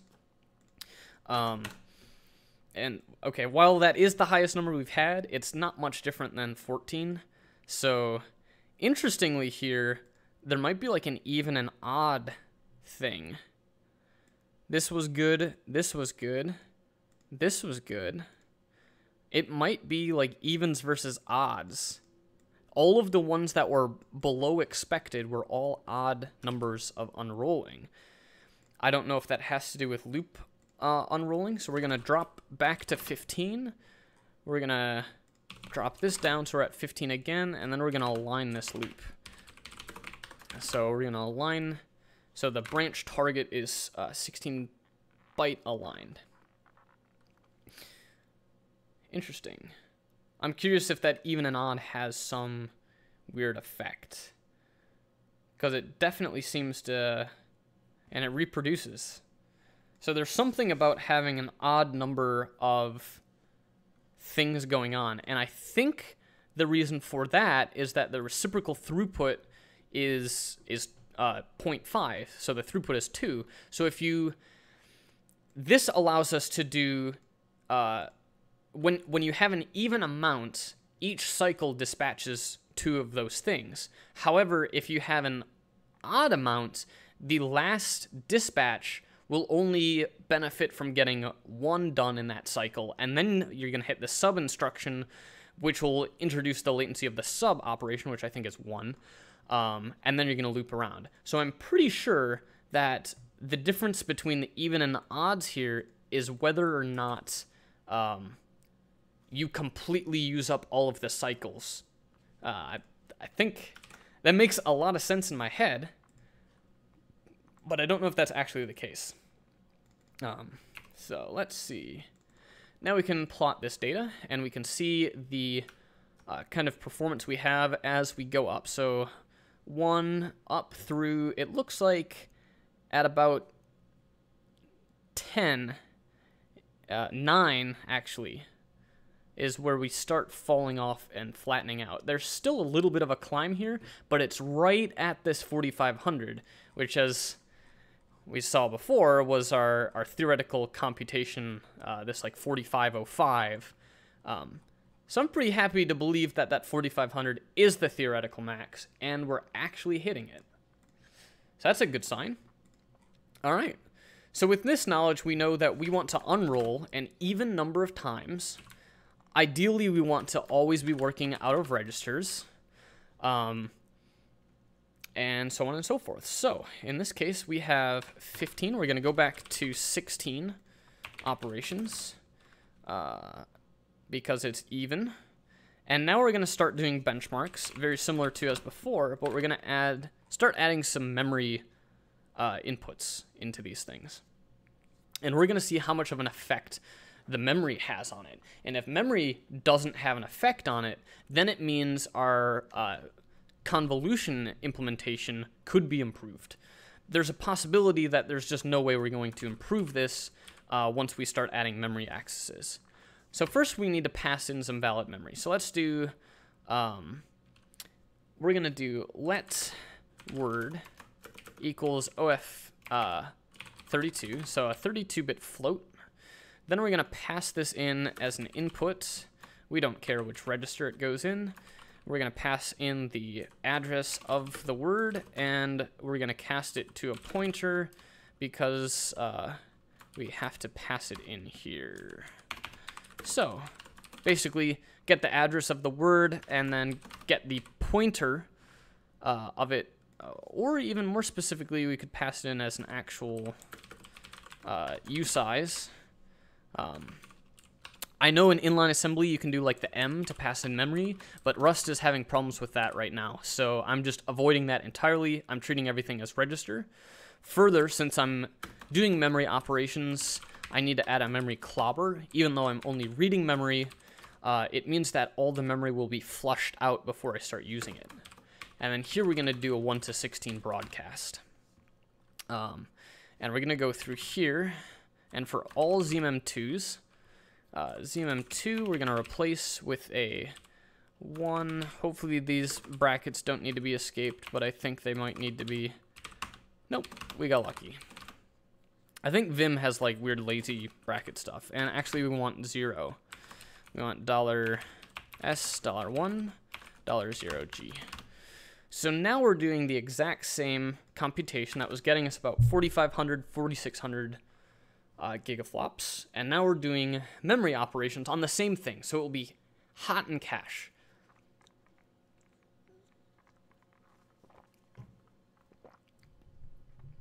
And we're at 4,400, which is a really good sign. It means that we're able to basically perform. That is really nice. It basically means we can perform these with memory inputs as long as they're in L1 cache, or in this case, they might even, I don't know if they're like load buffery things. I think that's just a weird anomaly there. So I think this just symbolizes more and more that we have a lot of room for improvement on our convolution implementation. Further, this is not a terribly good test because we're not doing sequential accesses. So let's do, we're unrolling 16 times, so let's put 16 floats here, and then we're going to change these to be plus 4 times 0 through 16, or we can actually just do it by hand.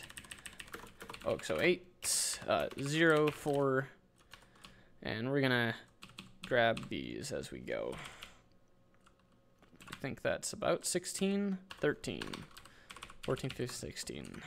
Okay. 8C, 4, 8C, 4, 8C, 4, 8C. And then 1, 1, 1, 1, 2, 2, 2, 2, 3, oops, 2, 3, 3, 3, 3. That correct? 16 operations, and then we have to break the dependencies.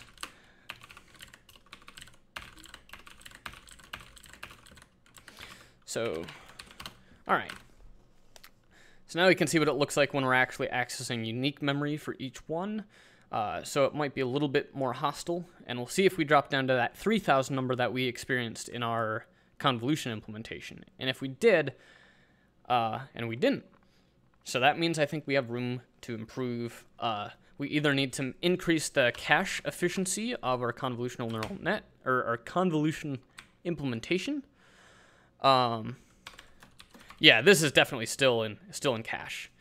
So the question is, how can we block our convolution implementation? I'm pretty happy with all the information that we got from that. It basically means that as long as everything fit in L1 cache, and the operations are predicted by the prefetcher, then we're pretty much good. So let's see. Now we'll go back to the convolution. We're going to change the number of tests back up. And this should hopefully be back in original operational state, unless I had some, I don't know if I like commented some things out that will break everything, but we should see about that 3,000 number again. Width times height times 9 times 2, that's correct. The loops are good. Okay, we're back at about the 2,000, and okay, so the question is, why is this having problems? So one thing that could be a problem is that the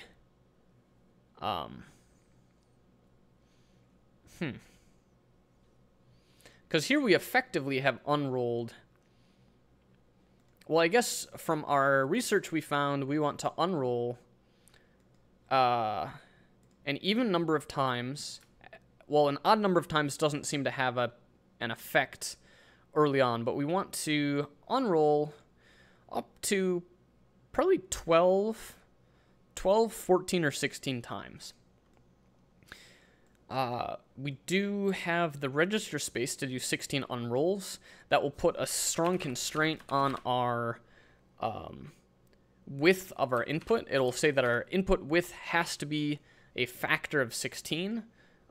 Obviously, we could have multiple unrolls. We could have a 16 unrolled version and then a 1 unrolled version, and then we pick between which one we use based on how much more data we have to process in the width. But since right now we're doing very experimental things, we're going to make the constraints a lot easier to work with. So we're just going to say the input data width has to be mod 16. And let's just make sure we have space. We have 32 registers. We're consuming 9 there, which leaves us with 23 registers, and we need 16 accumulators. So we've got plenty of room there. So to initialize these values, I'm going to do an XOR on the first one because I can, and then I'm going to look at Agner Foggs's table to try to determine whether I want to use an XOR or a move. So I'm using a V XOR PS. We can see that this has a 2-cycle latency and 0.5 reciprocal throughput. And then we can look at vmove UPS.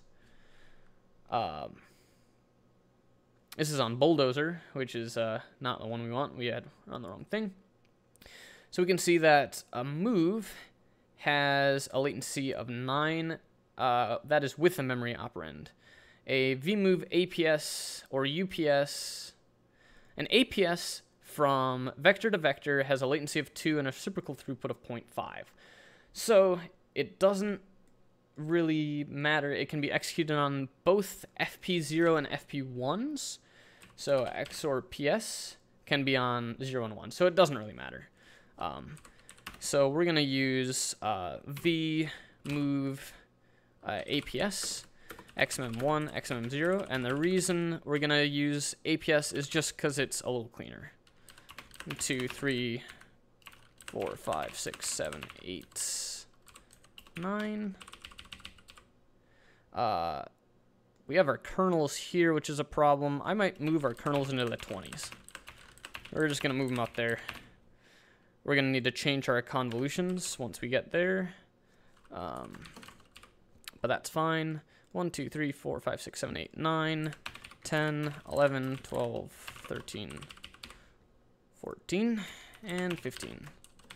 So 0 out XMM 0, and then move that into all of these. I think this is correct. If we make mistakes, then hopefully they will be caught by our test. And these kernels, we're gonna have to change all of these.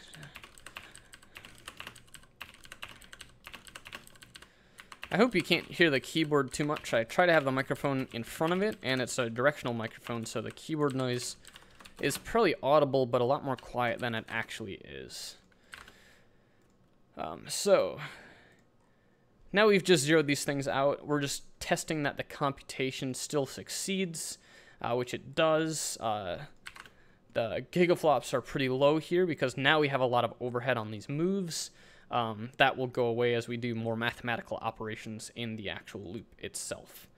So we know that the maximum performance that we've been able to really achieve was about the 3 gigaflops. And we know that theoretically, with memory operations and no dependencies and all the memory in L1 cache, and with predictable strides, we're able to hit 4,500, which is our theoretical maximum.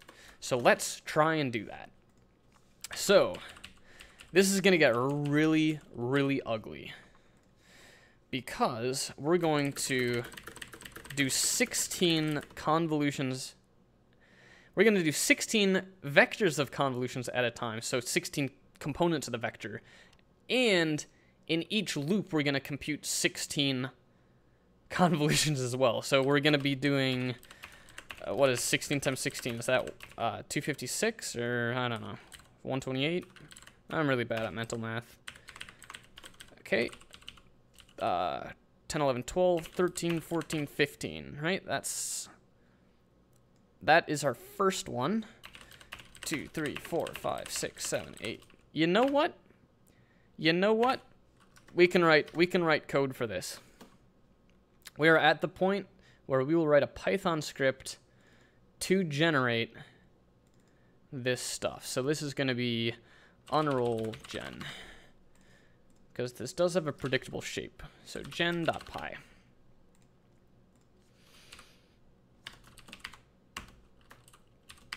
I think 24 is the font that I've decided works pretty well. And basically, I want to do unroll depth is 16.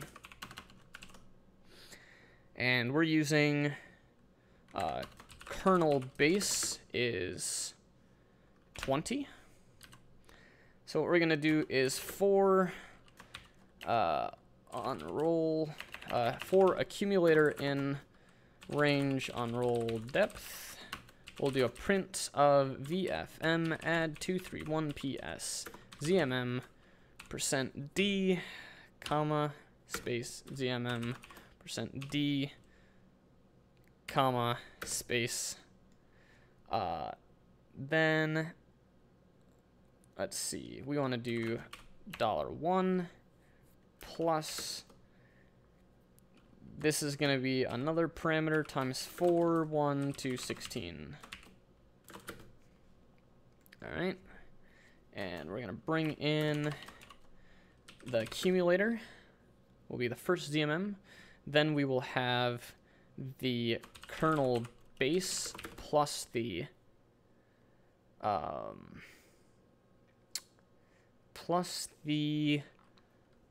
convolution. And then we're going to have plus the index, I think. So we're going to do an outside loop, which is for each convolution in range 9. And then for index in range 9, or in range 16. right? Or is this unroll depth as well?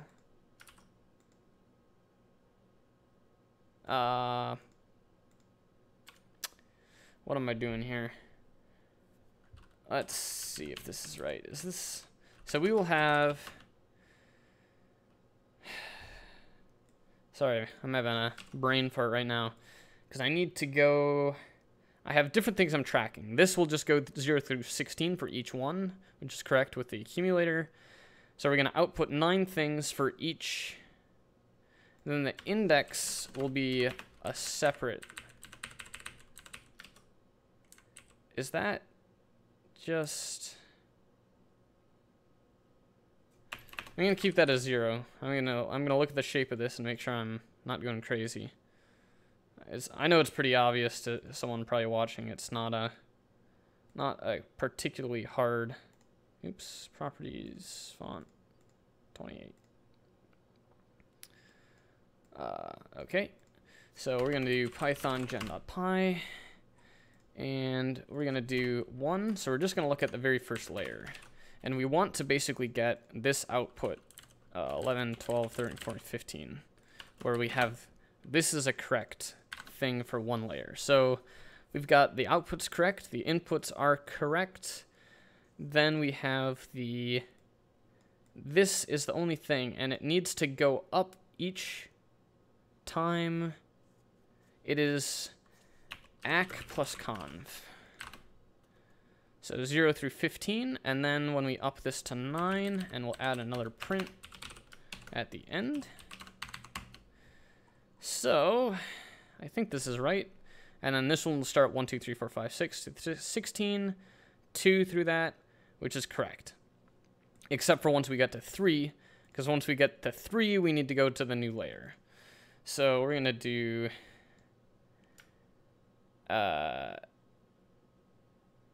let's see.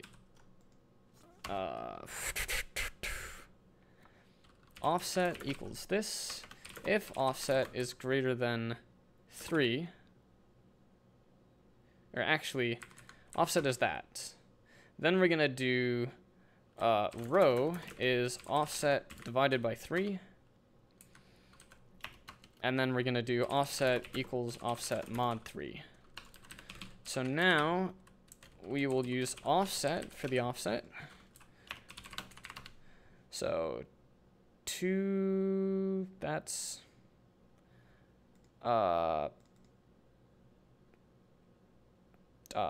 offset is that. We always add the conv to this. Offset is the ACK, right? No, offset is the conv. And this we add the ACK. Sorry. Okay, so this looks correct. So we have 0 through 15, 1 through 16, 2 through 17, 0 through 15, so on and so forth. That is correct. Then we have to add one more parameter. If row is 0, then we print this. Otherwise, we have to print it with the row index, which is 5 times %d plus that. And this parameter will be here, and it will be row. So if row is 0, then we don't output that. The reason I'm doing this as 2 separate ifs is I don't know if you can multiply a scalar by 0 and have the compiler just omit that scalar. And then these are correct as well. I think this works. So we will see.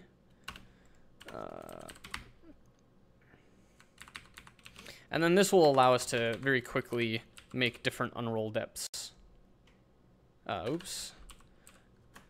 Okay. That's the new one. That is huge. Just unrolling things. No big deal. And get the tabs right. Everything's zeroed. Those look correct. Then we index by 16. We index the result by 16. And we index the row increment by 16. Oh, please work.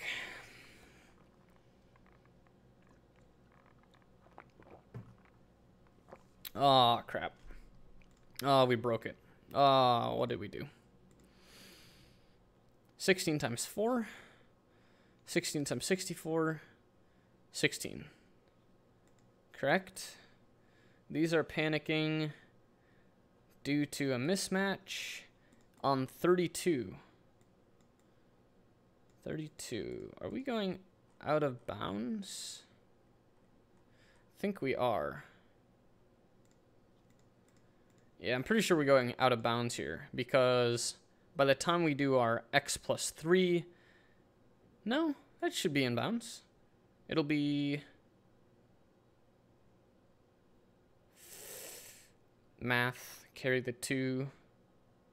The output is 32. The input is 34. That should be fine. We should be able to index 17 from... Is that correct? 15.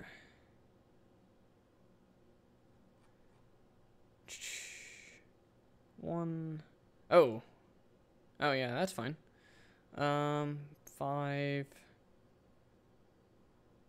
What am I doing wrong here? Oh, I'm not outputting anything. 1, 2, 3, 4, 5, 6, 7, 8, 9, 10, 11,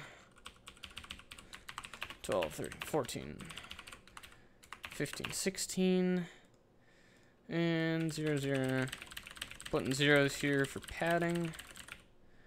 0, 4, 8, C, 0, 4, 8, C, 0, 4, 8, C, 0, 4, 8, C, and then 1, 1, 1, 1, 2, 2, 2, 2.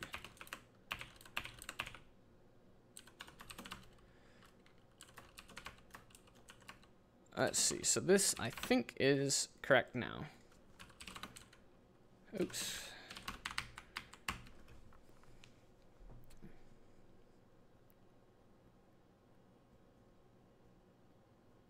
Come on. Hey, it worked. And performance was not very good. Did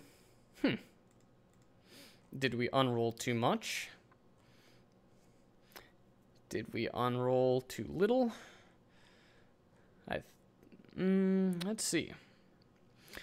So these are all sequential axes, as we saw before, which was fine and dandy.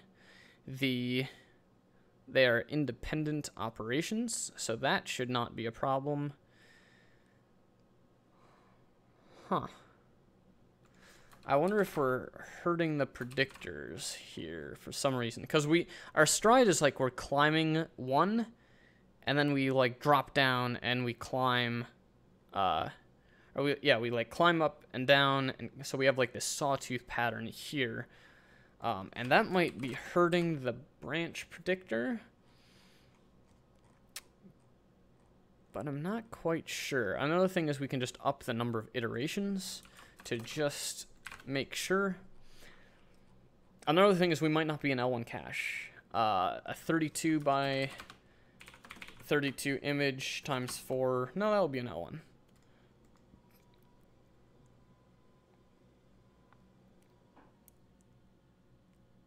Come on. Huh. 1200. Interesting. What am I doing wrong here? Or it's unrolled too much. Add 16. 16's added there. 16's added there. We know the results are correct. Let's make sure all our numbers are correct. Output width, output height, 9 and 2. Convolutions, spec size, num test, num threads. So we can look at this on a single core and see if it's if it behaves better on a single core by a landslide, then I would expect that we're having some caching issues. So if we take 4500 divided by 16, we have the theoretical maximum for a single core is 70 gigaflops, and we're at 64. So this seems to be a scaling problem. Interesting. Because that's putting us at, what, 64 over 70, which is 92% efficiency, which is, I'm pretty happy with that. So, are we thrashing... How are we thrashing the caches so much? So we know that caches are shared. So we could look at running 32 threads. I don't know if Linux has the thread IDs allocated in a way that I'll be on different L1 caches. But it could be that... So I know with... We can change the stride as well here. So 4500 by 2, we're expecting 2250 here. That is pretty poor. So we might be sharing threads. So what we'll do is where we create our threads, we'll do II times 2. We'll just make sure we remove that later. So each will assign core 0 and core 2 and core 4 and core 6 and so on and so forth. And we'll see if this has a positive effect. And if it does, and it did, it had a huge effect. So that shows that we're having problems on that L1 cache. Because our original test that we did when we were doing the hot loop of register and memory fetches is they were all... No, they were working on unique data. So I'm dealing with a pretty big problem where they're definitely thrashing L1. Like, I'm getting more efficiency running half the cores. So I'm going to quickly use the restroom. I will be back in a minute, and then we'll start looking at the architectural design of the FI's caches and try to figure out why this problem might be occurring and how we can remedy it.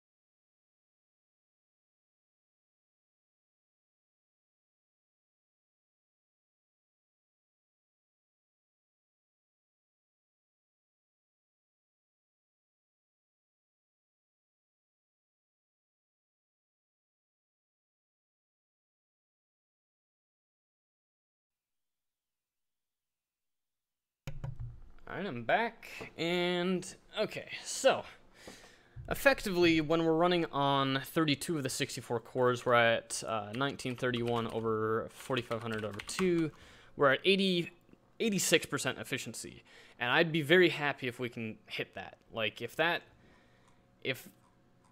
is what we can reach on all cores, that will be good enough for me. Obviously, 99% efficiency would be great. But in a realistic scenario, we're dealing with a lot of data inbound. We're not dealing with operating on the same data over and over like we were in our hot test before. We have new data coming in, so I would expect at least some hit there.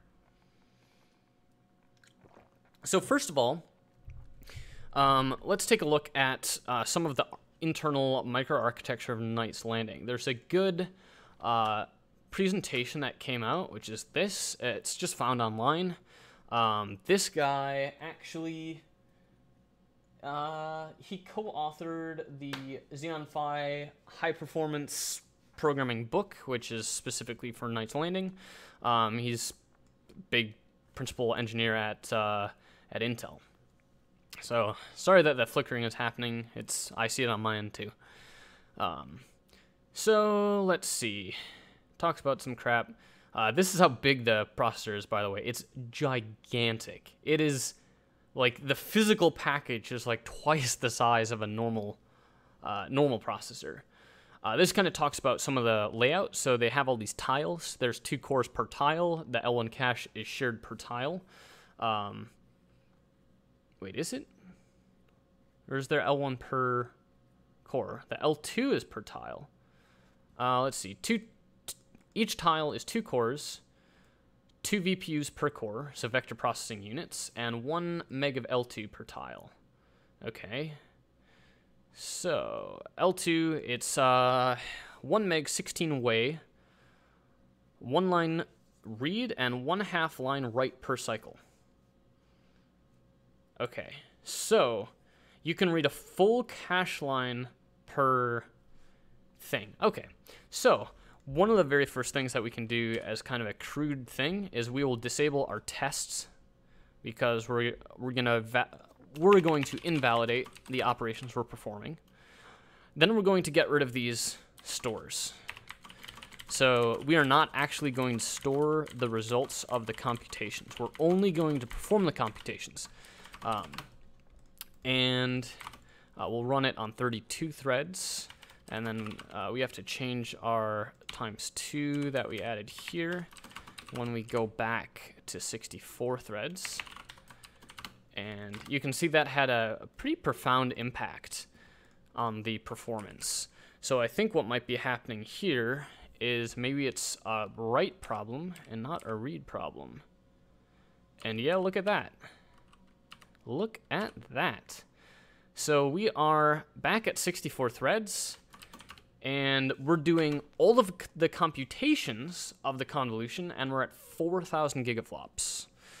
So the writing of that data is killing us. Like, that is very good performance. I'm very happy with that. Another thing is we can look at 256 threads. This will be a much longer test. This will take about 20 seconds. This might have diminishing returns where the threads are thrashing each other, but I think it's 32 by 32 image. I don't know if you can hear that server, but it's screaming in the other room right now. So it's a it's a 2U chassis that has 4 nodes in it. Interesting. So it actually scaled with 256 threads as well, which is a great sign. So another thing we can do now is see if getting rid of the, if we can do the writes with 256 threads and the task switching of the threads itself, like the internally when the writes are blocking it does some math. Potentially we might just hide this write problem with threads. Given the sound of the computer right now, it sounds a little bit quieter, meaning it's probably not doing as much. It's getting louder.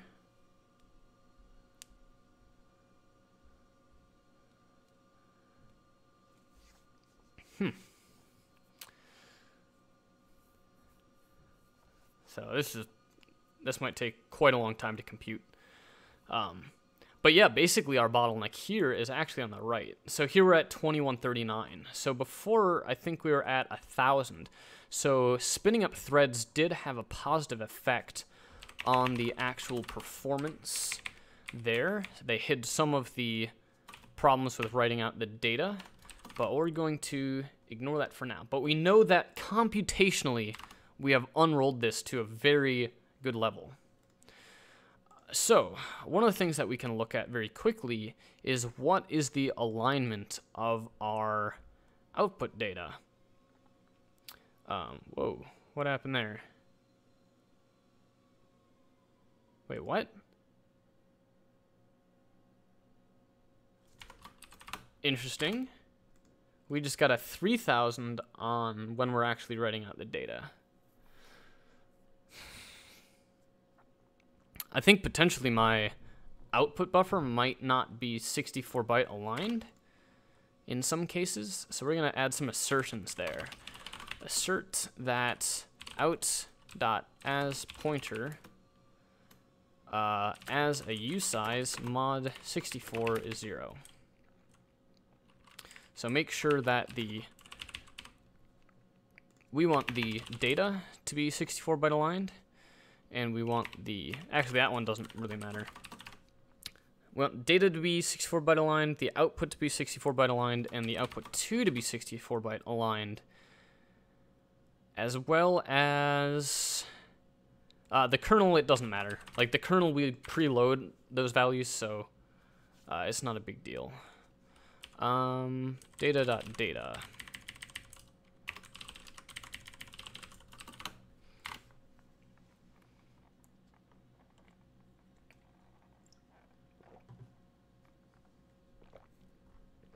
Okay.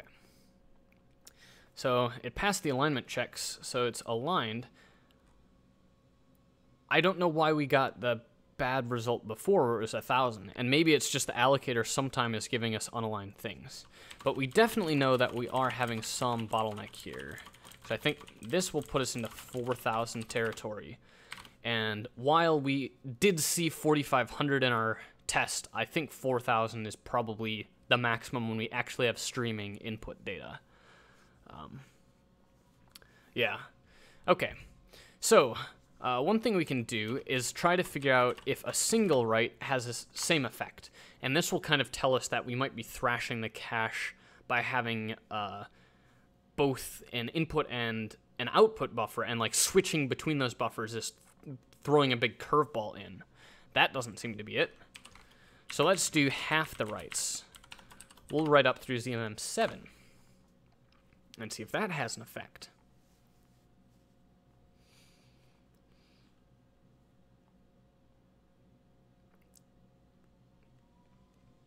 And now we're at 3,600. So that's working out fairly well in terms of performance. So it seems to be there's definitely decay there, but it's not nearly as much as when we have all the cores. Actually, yeah. Okay. So another thing we can do is we can look at doing a non-temporal store. Now, I tried this yesterday, and I had some pretty catastrophic problems where it was just getting much worse. But if I look at, actually, I'll just use the intrinsics guide because it's searchable. Yeah, intrinsics guide, this, and then we're gonna look for, come on. We're gonna look specifically at AVX512, and we're gonna look for non-temporal. So it is move NTPS. Okay. So store 512 bits composed of 16 things into memory using a non-temporal memory hint. Must be aligned at a 64-byte boundary or GPF will be generated. So we're going to change all of these into, from the vmove UPS into vmove NTPS, I think is what it was. Oops. What did I do there? This S vmove UPS vmove NTPS G. Right, that's what we want. vmove NTPS. Yep. And non-temporal stores should avoid the cache. So I'll basically queue them up to go out to memory, but they won't actually store in cache. So if I'm having thrashing of storing, if I'm evicting some of my inputs to make room for the outputs that I'm not using, hopefully this gets rid of it. However, as we're seeing here, it's a lot slower, and I don't know why. It should have no effect because we're not actually using the input. So let's look at the manual quick and see what it says about it. So there's I think there is a Knight's Landing optimization guide somewhere.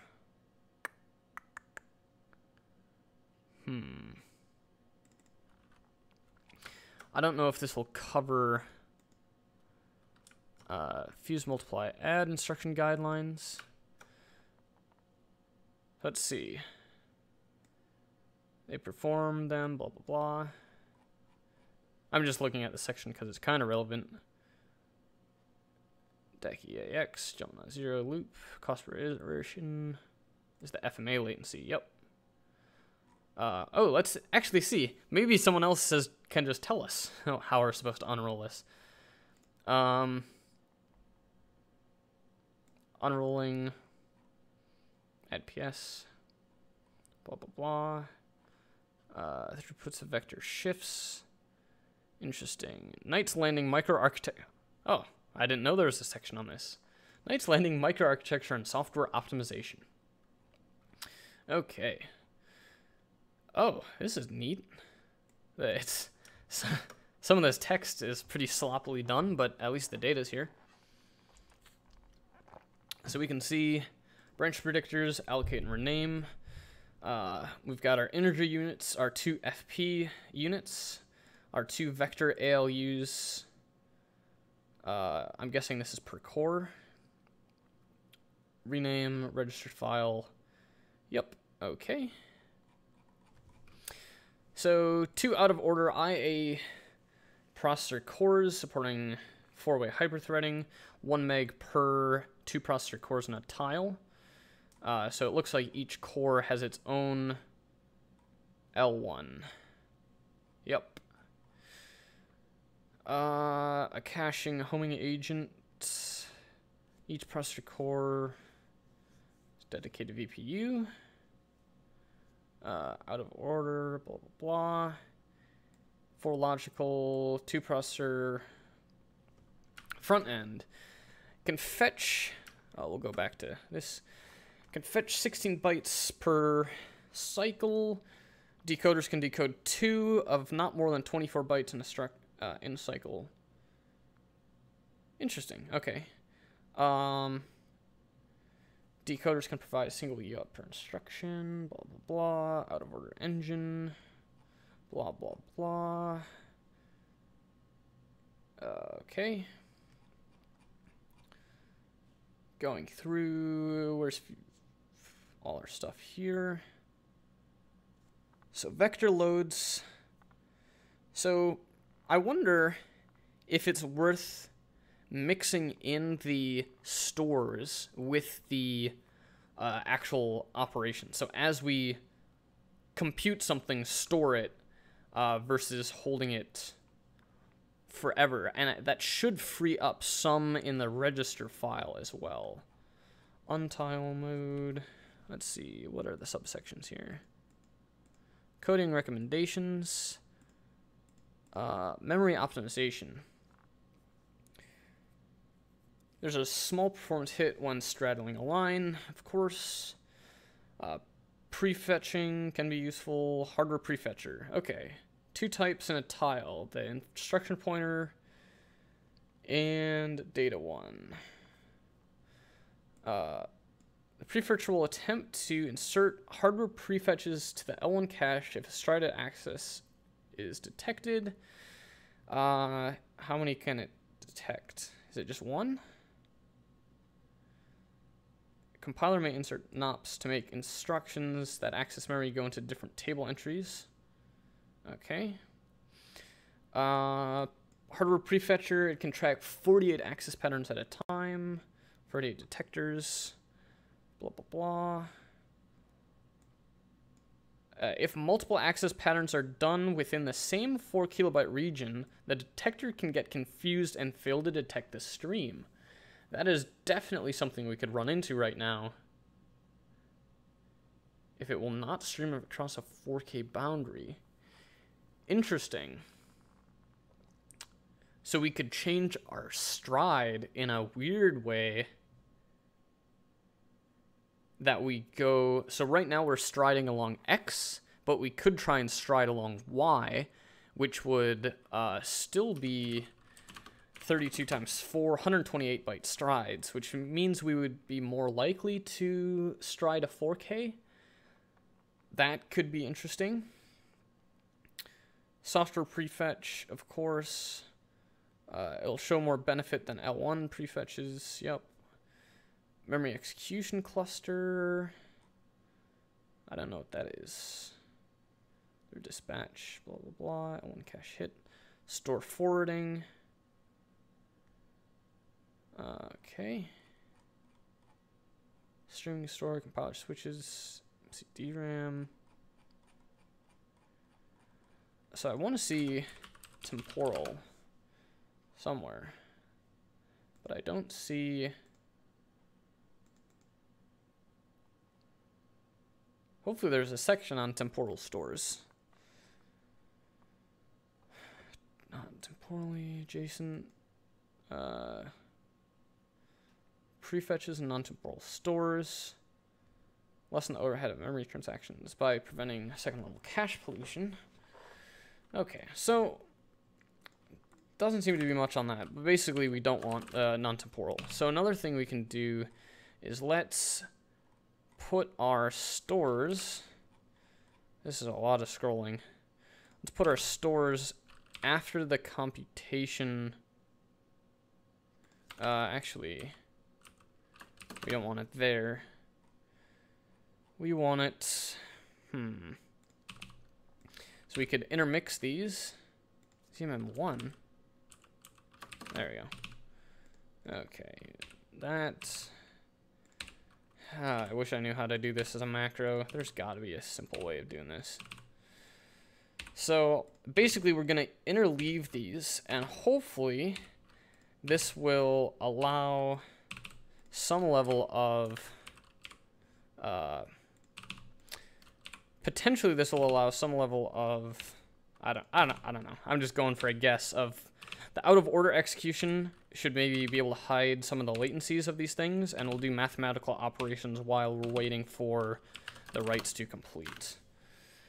So before we were at about 3,000 when writing out, and 4,000 when not writing, and it looks like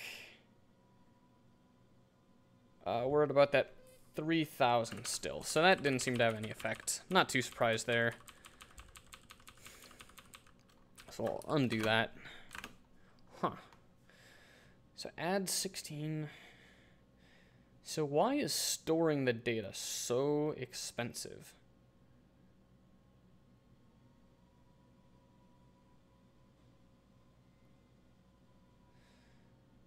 Oh, this one's going to be really slow. I don't understand how, like, sometimes it's much slower than others. I wonder if that's like a NUMA thing where I'm getting allocated on the wrong node. Because, like, these have radically different outputs. Actually, I was running the wrong thing, but it doesn't matter.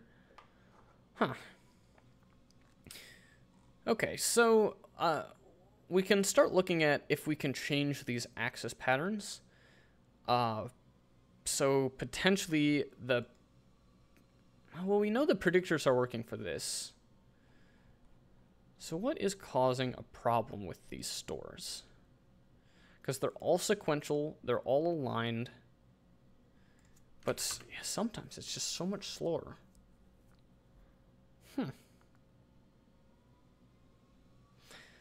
So this will invalidate the results, but we're gonna not increment the output pointer. We're just gonna output at the same place. And maybe it is that we're not fitting our...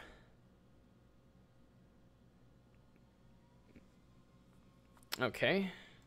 So that was pretty fast. 3,500. Maybe there's enough noise there. Nope, still 3,500. That looks pretty stable. So our output vector is going to be 32 times 32 pixels times 4 bytes times 16 vectors. So we're outputting 64K. Ah, that's what it is. I think we are actually getting out of L1 cache. So, in this case, the performance is mediocre. And we can try a prefetch. I don't remember what the prefetch instruction is. Actually, is there any point in prefetching on a write? I don't think so. So I'm going to change these to non-temporals again, now that we're looking at a single location, and see if that has an effect. So.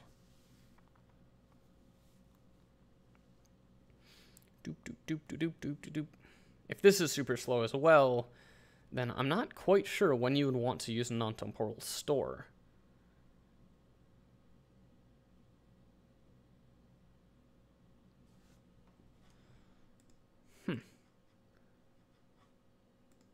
Yeah, that's quite slow. Okay, so that's definitely not the way to go.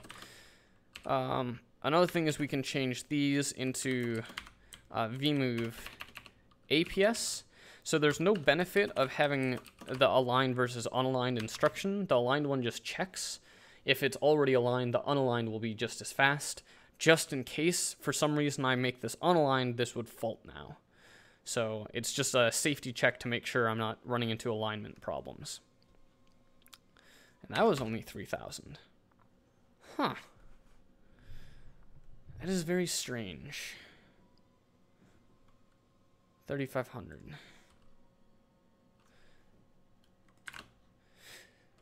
Huh. So it really does seem that we're running into a bottleneck on the actual output. And why could that be? Why could that be? We could try move the convolution forwards. We could move that down because that doesn't need to be there. I don't think that has a dramatic effect. Like maybe that is switching us from vector mode to back into scalar, and like that add was kind of disrupting the flow of things, but I don't think that would be the case.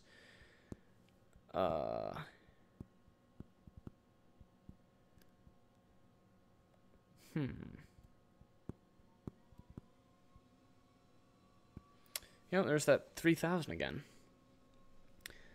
How are we going to get past this 3,000 bottleneck? So the one thing we could look at would be up the width of the image. Let's do 120, 130, so 128, because we need the divisibility there. And before we had 32 by 32 divided by 128, so 8.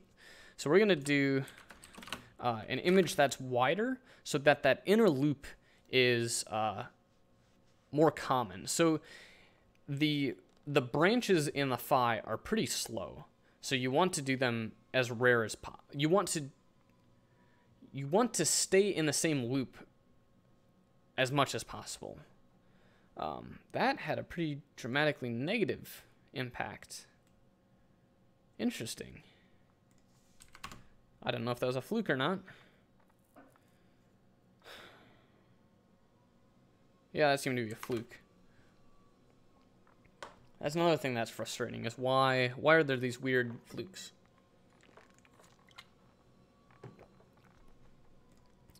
Okay, so how can we change these access patterns a bit? So, I don't think that there's like a load buffer where things will get potentially cached. Sorry, my AC just turned on. It will turn off in a second. You might not be able to hear it anyways. So, if we look at, this is the same diagram we saw before. The data cache is 32 kilobytes 8-way. Okay.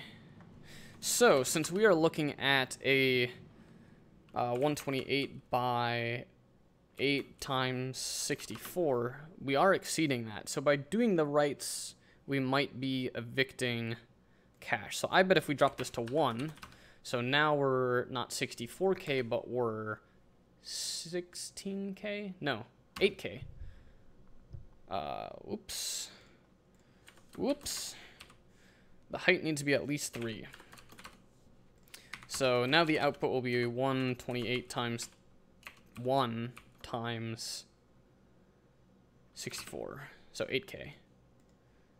So there we're back up to our 3,500, which was the most we've ever observed when we're actually doing streaming computation. So it looks like, yeah, it was a caching problem. And honestly, I don't think there's much I can do about that. Let's see, can I do blocking? Can I block? Let's see. I don't think blocking would be any benefit. I think that was another fluke run. Yeah. Oh, these runs are really quick. So blocking, what I mean by blocking is basically on the outs, like you try to do more on the inside. So like you would move some of the Y component inward, so this Y would maybe step by 16, and then inside here you'd do a hot loop on Y from 0 to 15. And that allows you to work on more local data. However, my bottleneck is literally writing out the result. And I don't think there's anything I can do about that. Like, I am sequentially outputting the result, and I'm bottlenecking on that.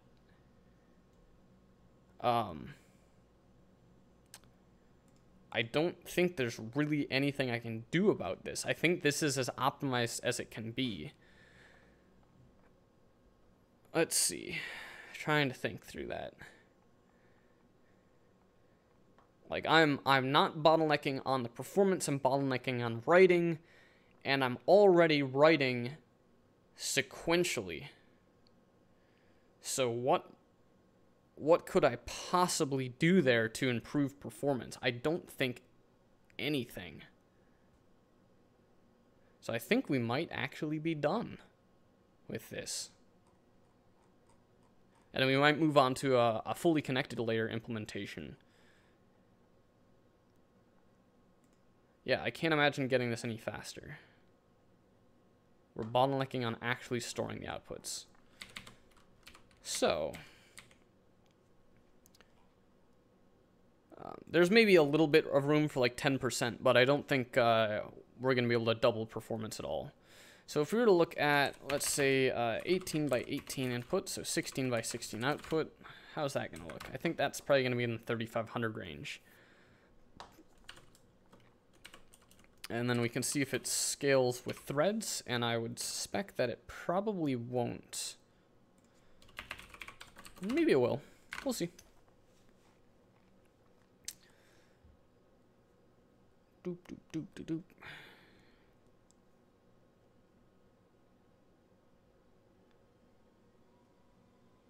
Yeah, that doesn't seem like that's scaling.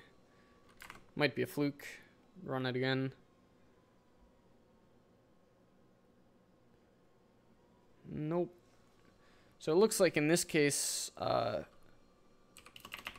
four-way threading is a problem. What about two-way threading?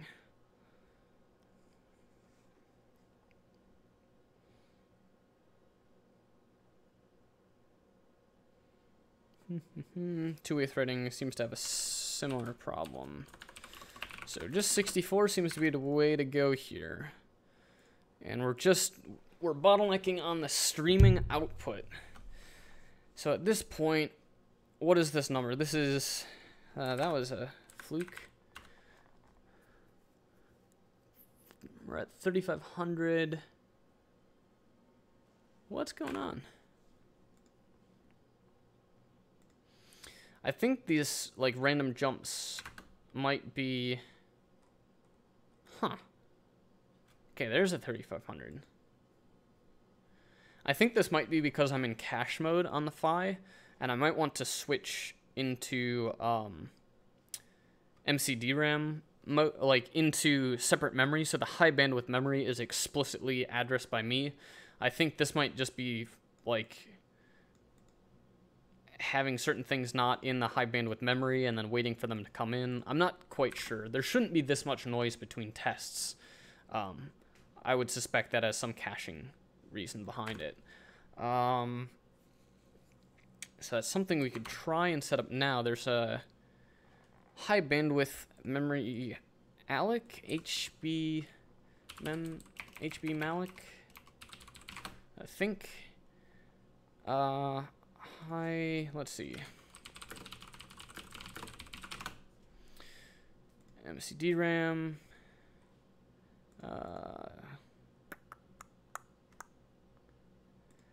There's some library that allows you to do it. So we might switch into that mode. Where are we at here? That's, I don't know, I'm on the Wikipedia. Sorry. There's this memkind. Okay, so this is an implementation of, I think it's JMalloc. And let's see if we can get, hopefully it's just something we can install. Damn. Okay. Memkind.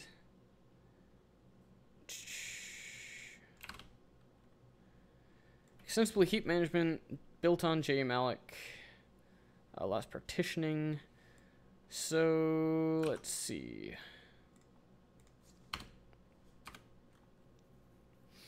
Oops.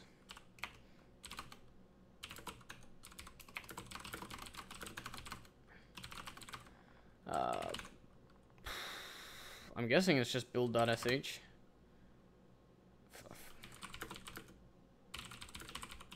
How do I not have AutoConf installed?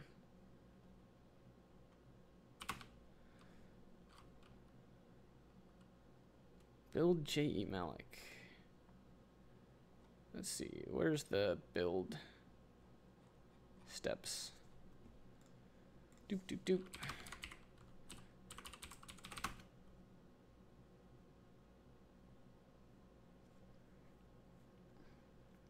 So I don't know what the difference between the build JMalloc and the build are. So, all right, FAQ. It's available for Fedora.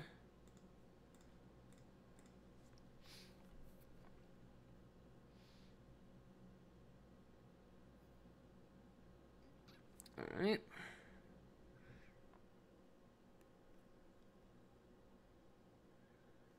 Come on.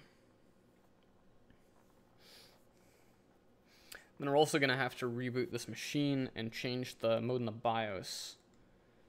But I want to leave this as is because we know this is currently in a state where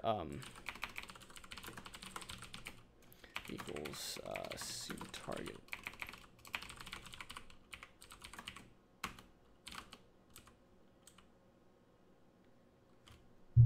The problem is Rust allocations aren't going to use that. That's okay. We're going to have to do some pretty hackery stuff.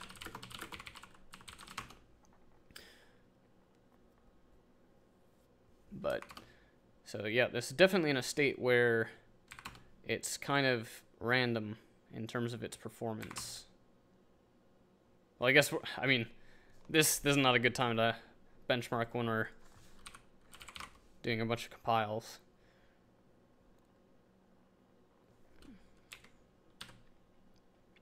Doop, doop, doop, doop, doop. All right. So if we look at these, we have, sometimes it's 1,000, 1,000, 2,500,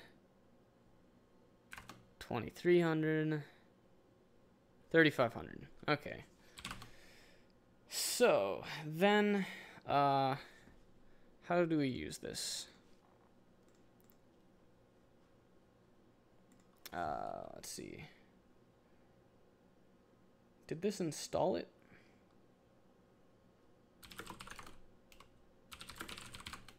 Hopefully,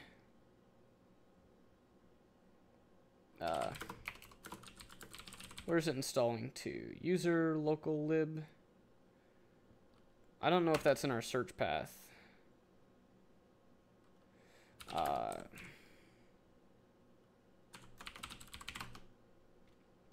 Yep, that's not. Libraries have installed to that. Blah, blah, blah. Shit. I want to install to user.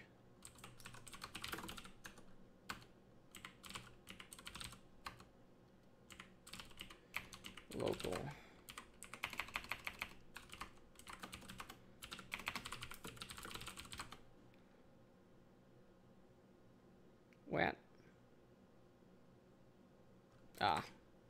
Yeah, that was a little ambitious. Shit.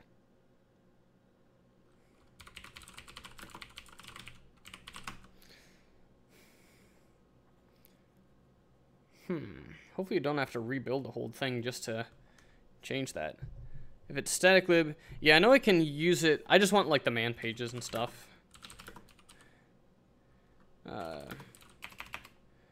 Make J256, sudo make install. Yeah, I feel like it didn't clean. Okay. So memkind, high bandwidth nodes. Let's see, how do I actually check? Like, I'm curious. What is it? Pneuma control.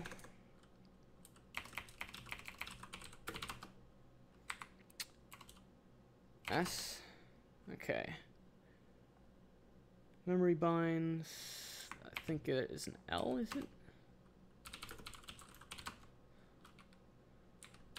Anyways, so we're going to, I have another computer that IPMIs into this, which I'm going to do, and sadly, you're not going to be able to see it on stream, but I'm basically going to go through and reboot it. So let's see, let's make sure that's up and running. Come on.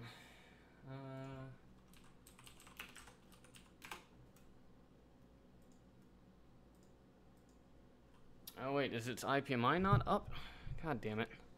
Alright, 1 second.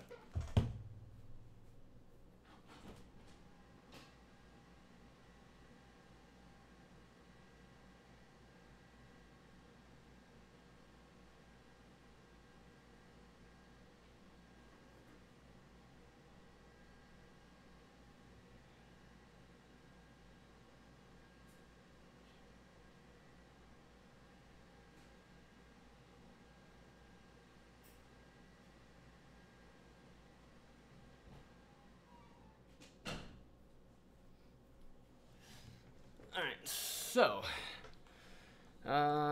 hopefully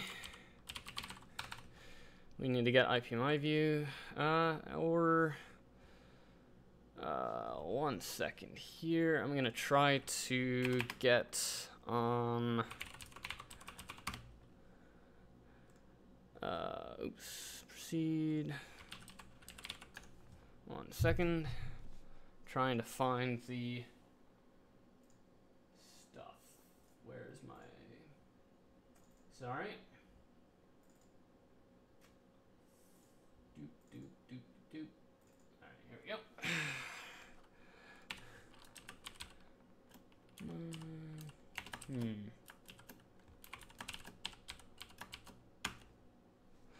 Okay.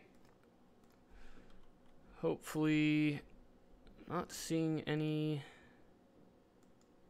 leases coming up. So IPMI is not coming up on that. Hopefully I don't have to put in a actual monitor. I don't know if there's like a way to like force IPMI to go active or like reset IPMI, because like right now it's not showing up. Actually, I might be able to do it from here.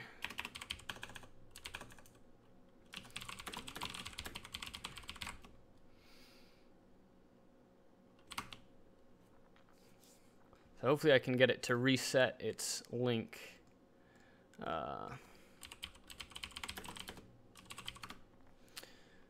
Let's see. And IPMI tool, DSP, configuring it. DHCP. Okay, sudo IPMI tool LAN set 1. LAN print 1. Sudo mod probe IPMI.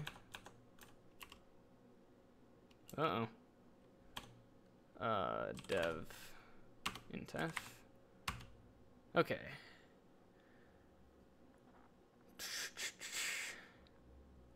Okay.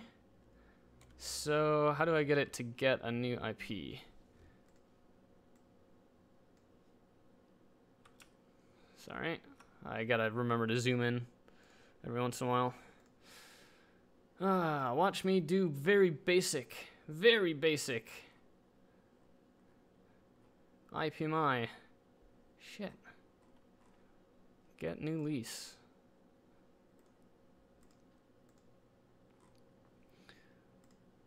So I think like IP adder, auth access, LAN. When configuring LANs, older versions will not automatically set in progress. Unless I plugged into the wrong port. But I don't think so. No, I think I did plug. Yeah.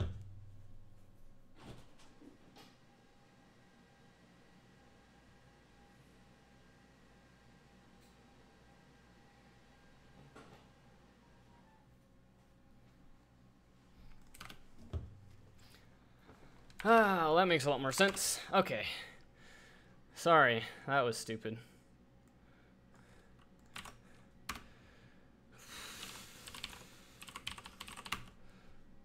Shit. So, we can now launch this console if we have Java installed.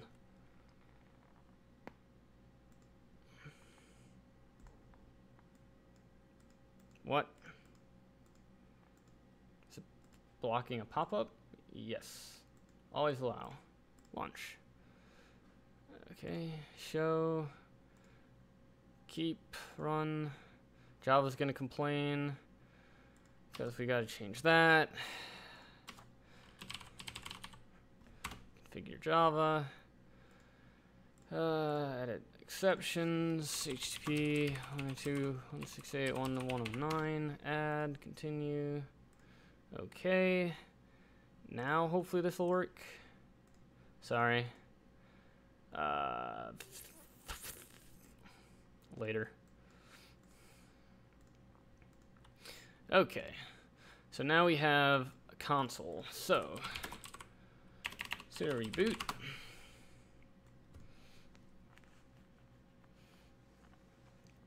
And I don't know if there's any way I can zoom in on this. I'm sorry.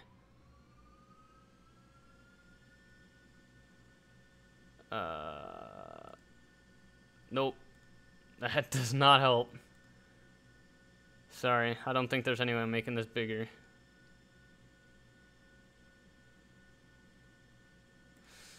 So, we're gonna wait for that to come up. We're gonna go into the BIOS. We're gonna change the memory mode from cache to like a different memory set, whatever it's called. Doop.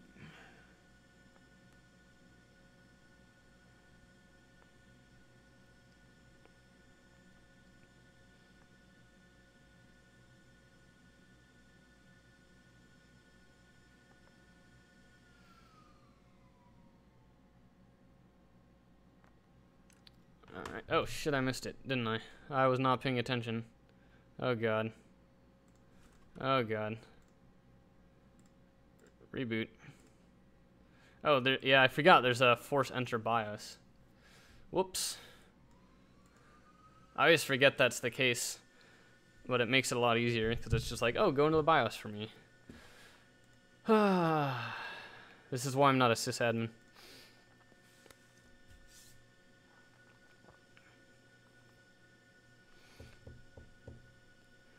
Come on. I don't know if you guys can hear that, but when it boots up, it sets all the fans to max speed, and it's quite loud.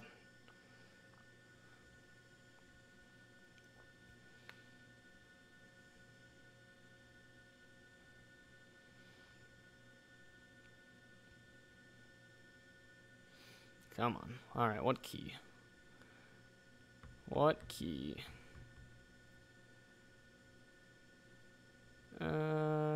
Setup.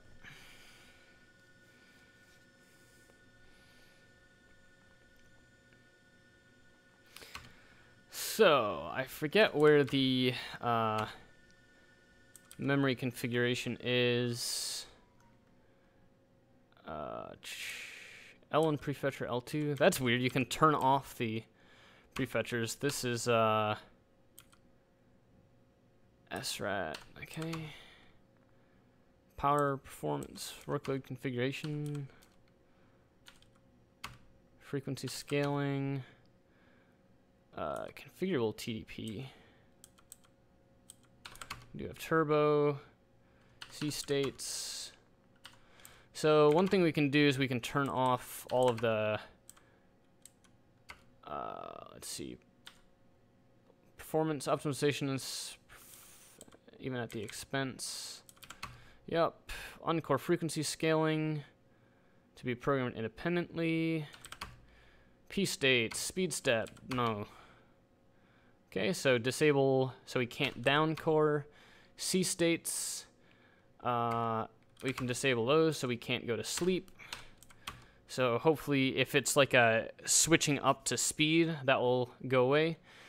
Then we have memory operating speed, auto, SNC4, we want sub node caching. Memory mode is flat, right? Flat cache hybrid. Yep, so flat means we'll get 16 gigs of like its own thing. SNC4 is the clustering mode, which is what we want. VTD, PCI, serial USB, acoustic. Okay. Once again, we disabled those. So we should have disabled all of the like down coring things, and we should now have separate memory. So I know on stream you probably couldn't see any of that. Sorry, I just couldn't make that scale up. So it's going to take a while for that to boot now. I'm going to use this as bathroom break time. I'll be back in a minute.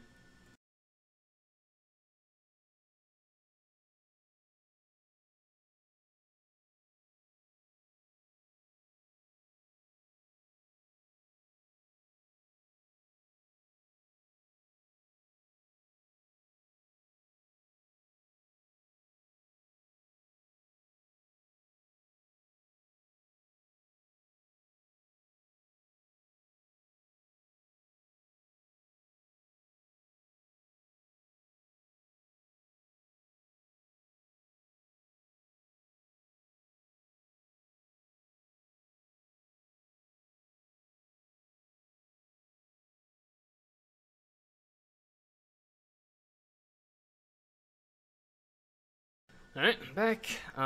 Still waiting for that to boot. It's got like a 2 or 3 minute boot time just for the BIOS post after changing a configuration on the BIOS. It has to go through like a full reboot, which is pretty crazy.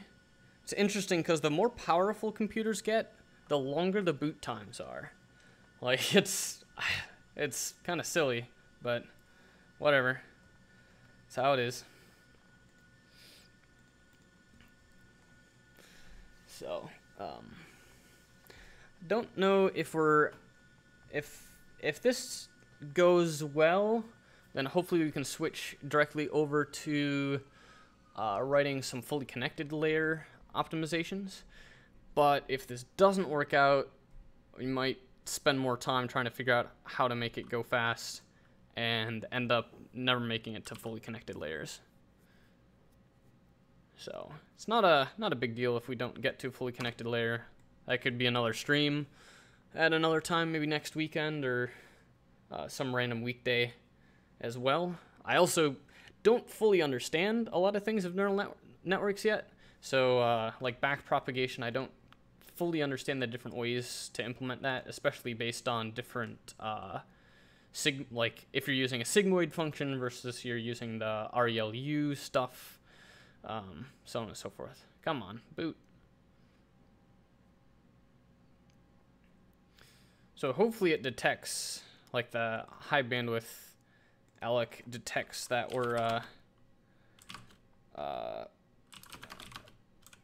we've got memory. Okay, so this has detected that 4, 5, 6, and 7 are high bandwidth memory nodes, which is true. So 0, 1, 2, 3 are the normal nodes for the actual system, the normal RAM nodes for the system. So we should have some high bandwidth memory stuff now. And let's see, high bandwidth ALEC. So to do this, we're going to copy the static lib. Let's see. We got an, did we get an SO or just an LA?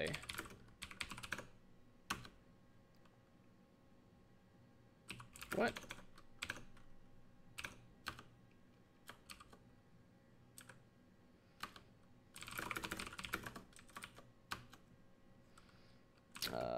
Auto HBW, lib kind. What?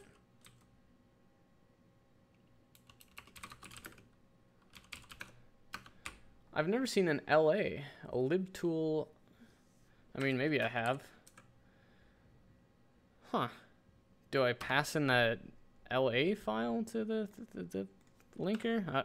I don't know. We'll figure it out. We'll figure it out. So we'll go into here, and then we'll grab source this. We're going to add an external dependency. And we're going to call it, what is this? I don't think we have any need to free memory, so we'll just do function hbw malloc, and then we'll do size, which is a u size, and it outputs a constant, let's say a u8. And how do you do the extern? There's a way to specify the lib so it just automatically links with it. Link this. Link name equals lib kind or mem kind. I think this will fail because it won't be in our linker path. This will fail because I don't have the rust flags -c target. This might fail on link. We'll see.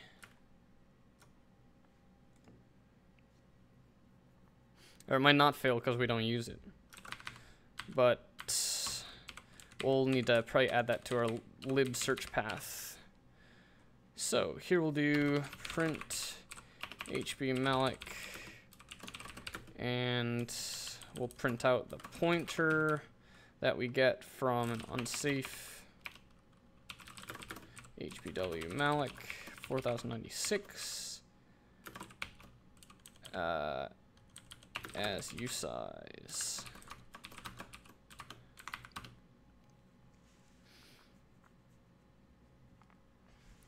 So I know we installed it, but oh, okay, it just worked. Nice.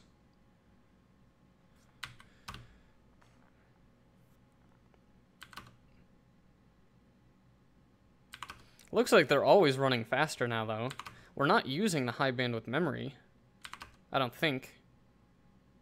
Unless Linux has that built in. So it could have been some of the, like, sleep, the, like, downcoring.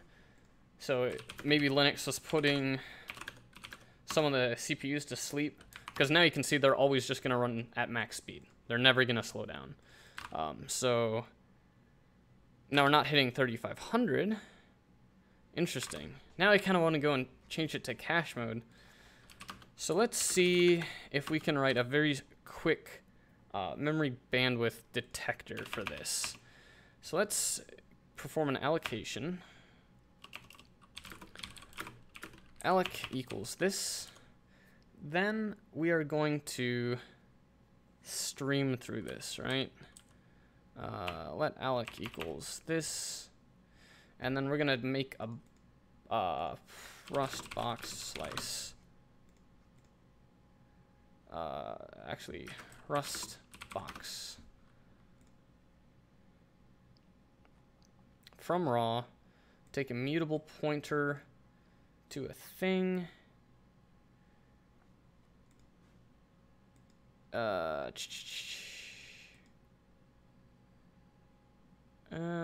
guess I don't need a box, so I will want to do function hb alloc, and this will return a static reference to a slice of U8s. Actually, we're doing everything on F32s, aren't we? Yep. So we're gonna go and we're gonna put that in F32s. Then we're gonna do an allocation. The reason it's static is because it will never get freed. And it's a static mutable reference. Size, usize. Then we're gonna do size times 4 because we're returning a slice of floats. And then we will do, we will cast the output to a mutable, actually this wants to be a mutable as well. We will cast it into a mutable F32 pointer, and then we will do,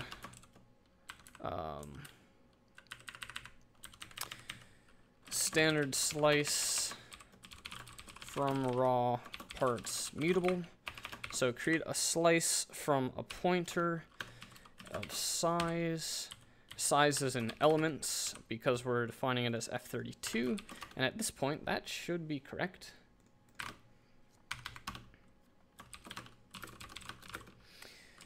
Okay, let's export.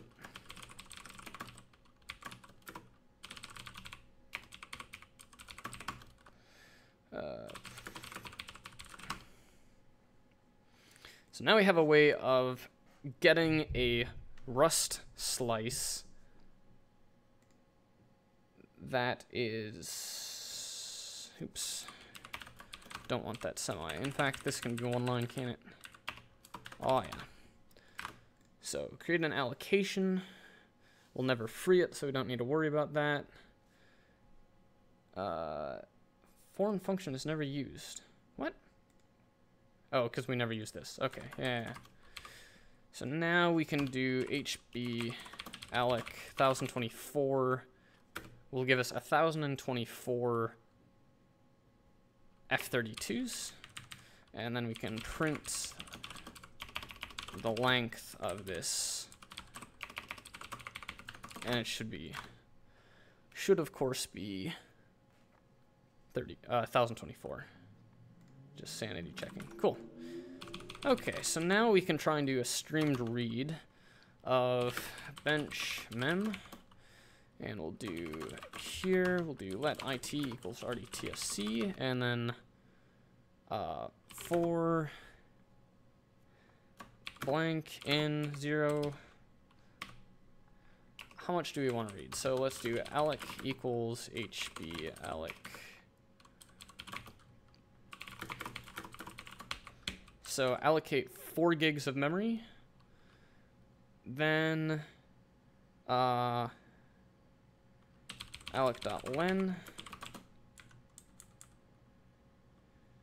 How do I want to write this? We might, I'm afraid this will get optimized out, so I'm just going to write it in assembly.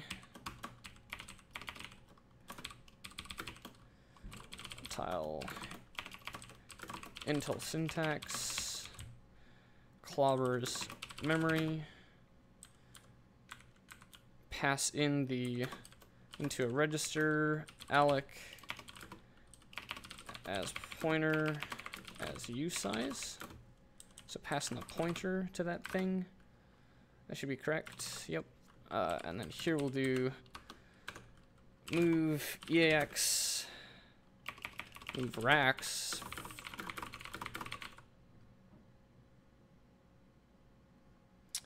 We want to read this how much? That's how much we've allocated. We're going to read it 64 bytes at a time. 1, deck, racks, jump, not 0, 1,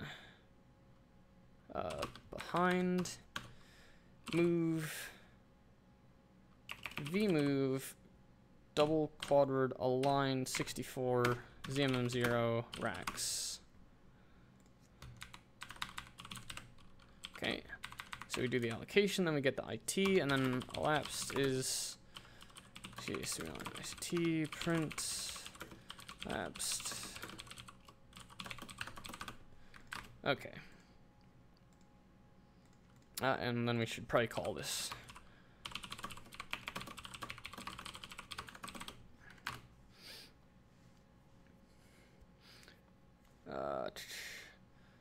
vmove DQA 64, of course, dref. Ooh, yeah, oof, oof. We want this to be 1. Add, or 0, 64. So deref that 64 bytes at a time, deref that, decrement the count.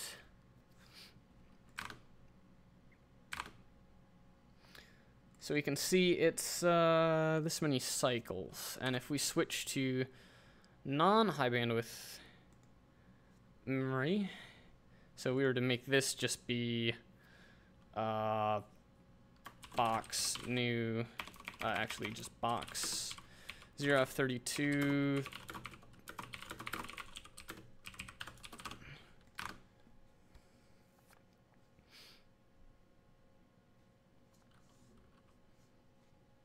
Interesting. Huh, why is that not faster? I don't know, maybe I should unroll this a bit. So what does this come out to? We'll do the math. Equals elapsed as f64 by. Okay, and then we do m bytes is 4 times 1024. So we are, actually we want g bytes. So that's how much we're actually reading. And we want to do g bytes divided by elapsed seconds. So gigabytes per second, 6. Maybe 4 isn't enough. Maybe I need to unroll. Yeah, that's definitely low.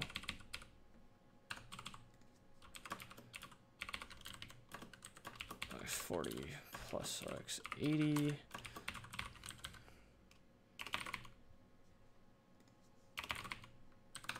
Right, is that right? 4 times 64, yeah, 256.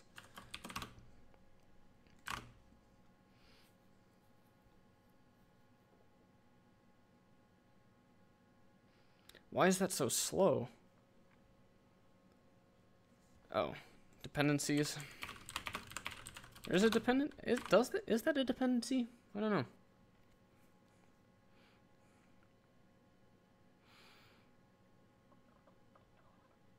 Why is this so slow? All right.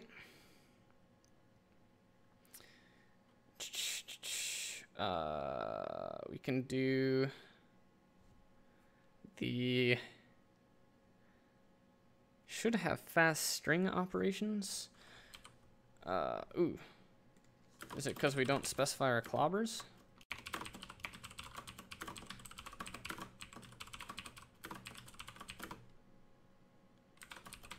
Racks 0, 1, 2, 3.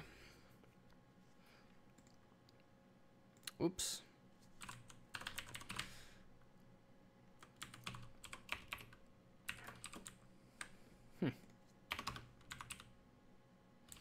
Here are our clobbers.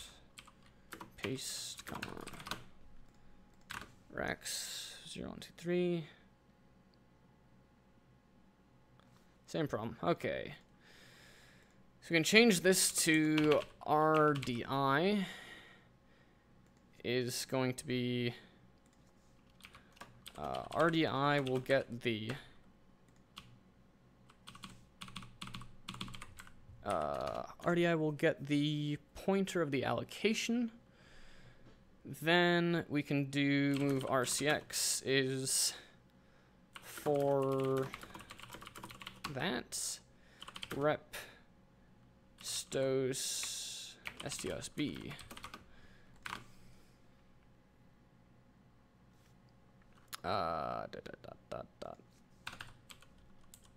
RDI. So pass in RDI. We're just gonna write out bytes and move RCX. Invalid operand for instruction. What? I wonder if it wants move Q. Oh, that's wrong. That's not Intel syntax. But whatever. Store squad word.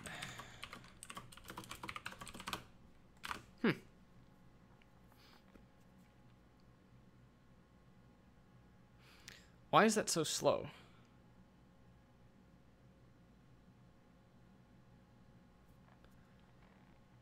What am I doing wrong here?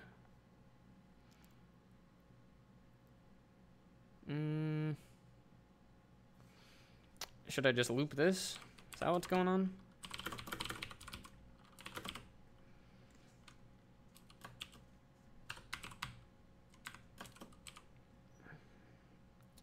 Times 32.0.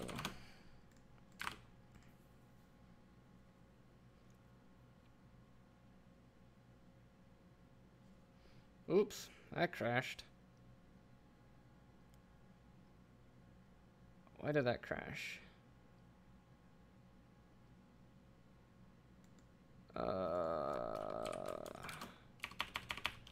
RDI gets clobbered. Is that?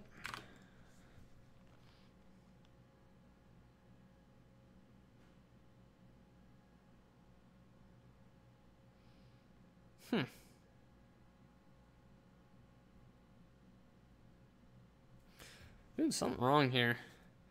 I'm just trying to determine if it's actually using a high bandwidth memory or not. That's way too slow.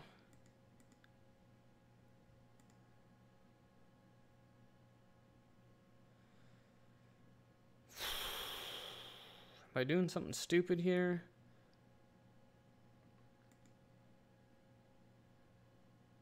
Is it TLB problems? Yeah, whatever. We'll just assume that the HBALIC works. I'm not gonna fiddle around with that too long. Okay, so in this case, we're gonna go back up and we're gonna change this to be a static F32. And this will now be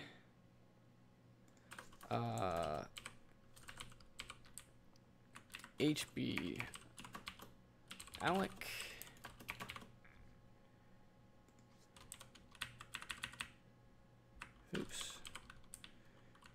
HB ALEC and HB ALEC.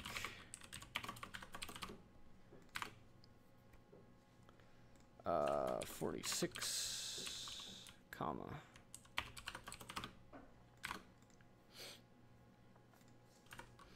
And mutable. Cool. So now we'll be using the high bandwidth allocator. And we're getting about the same performance as before. Okay. So, yeah. I think Linux might be using high bandwidth memory by default. Which is cool if it does. So then that means we don't need the high bandwidth stuff. We'll stick with the box. We'll leave it like this.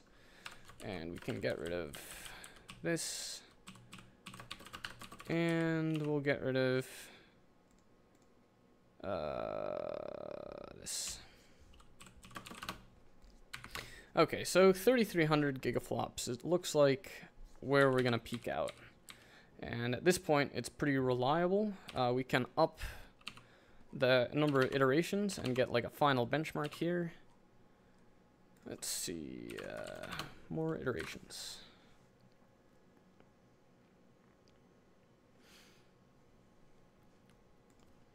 So it should be about a 14-second benchmark.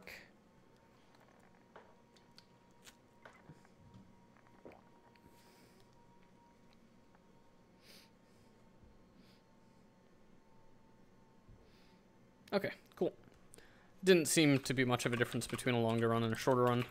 And then we'll see if threading works in this case. Before it wasn't. So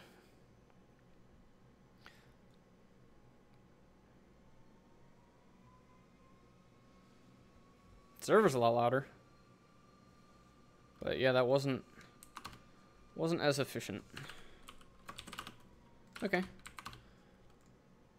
So ultimately it looks like the maximum speed we're going to get out of this is 3,300, 3,500 before, so I could put it maybe back in caching mode.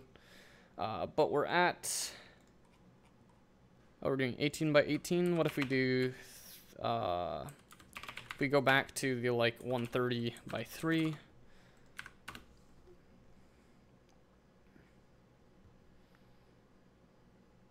This one, I think, will this one fit in cache?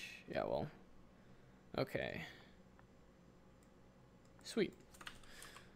So, I typically like to do 64 by 64 for the inputs.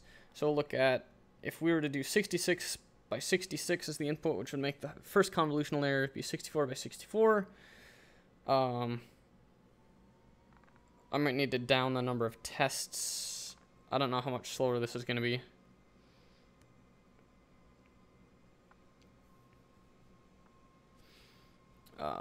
And this one should definitely have caching issues. 66 or 64 times 64 times 4 times 16. So it's a 260K output. So that was pretty good. 2,800 gigaflops. I don't think we're going to get really any better than that. So that's 38 million convolutions per second, which is quite good. So I didn't go back to this. We had this running this whole time. I brought this up earlier as like showing as it like groups things in different areas. And we see that it's grouped kind of the zeros in one area and the ones in this other area and the fours kind of up here and maybe 3s and 2s in this area. These are the weights and things that it has come up with, but I think this has a benchmark somewhere.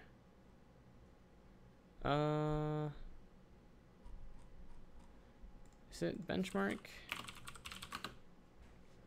So I know I have this stored locally. And demo? Speed test. So where this is.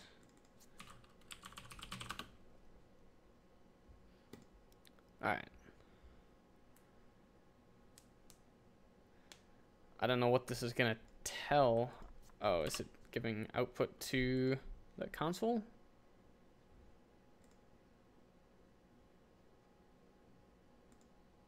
I'm curious how it compares, but I don't think this is gonna give a number here. String CPU conv test. No. Or maybe it's gonna do 10. It's greater than 10. So what is the input? Oh, it's got a GPU convolution? Interesting. Start.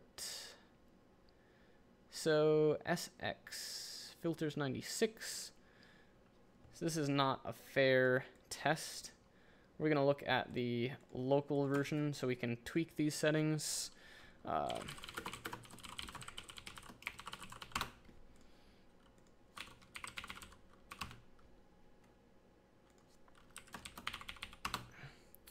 And demo, and we're going to change the speed test to match the ones that we were doing, because it's a little bit more fair in my opinion.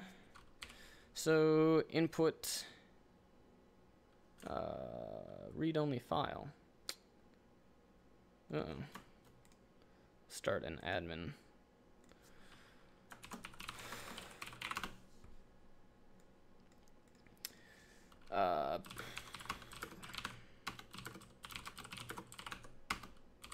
Okay, so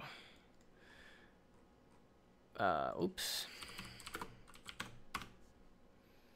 Speed test, we're going to look at 64 by 64. Depth input is 3,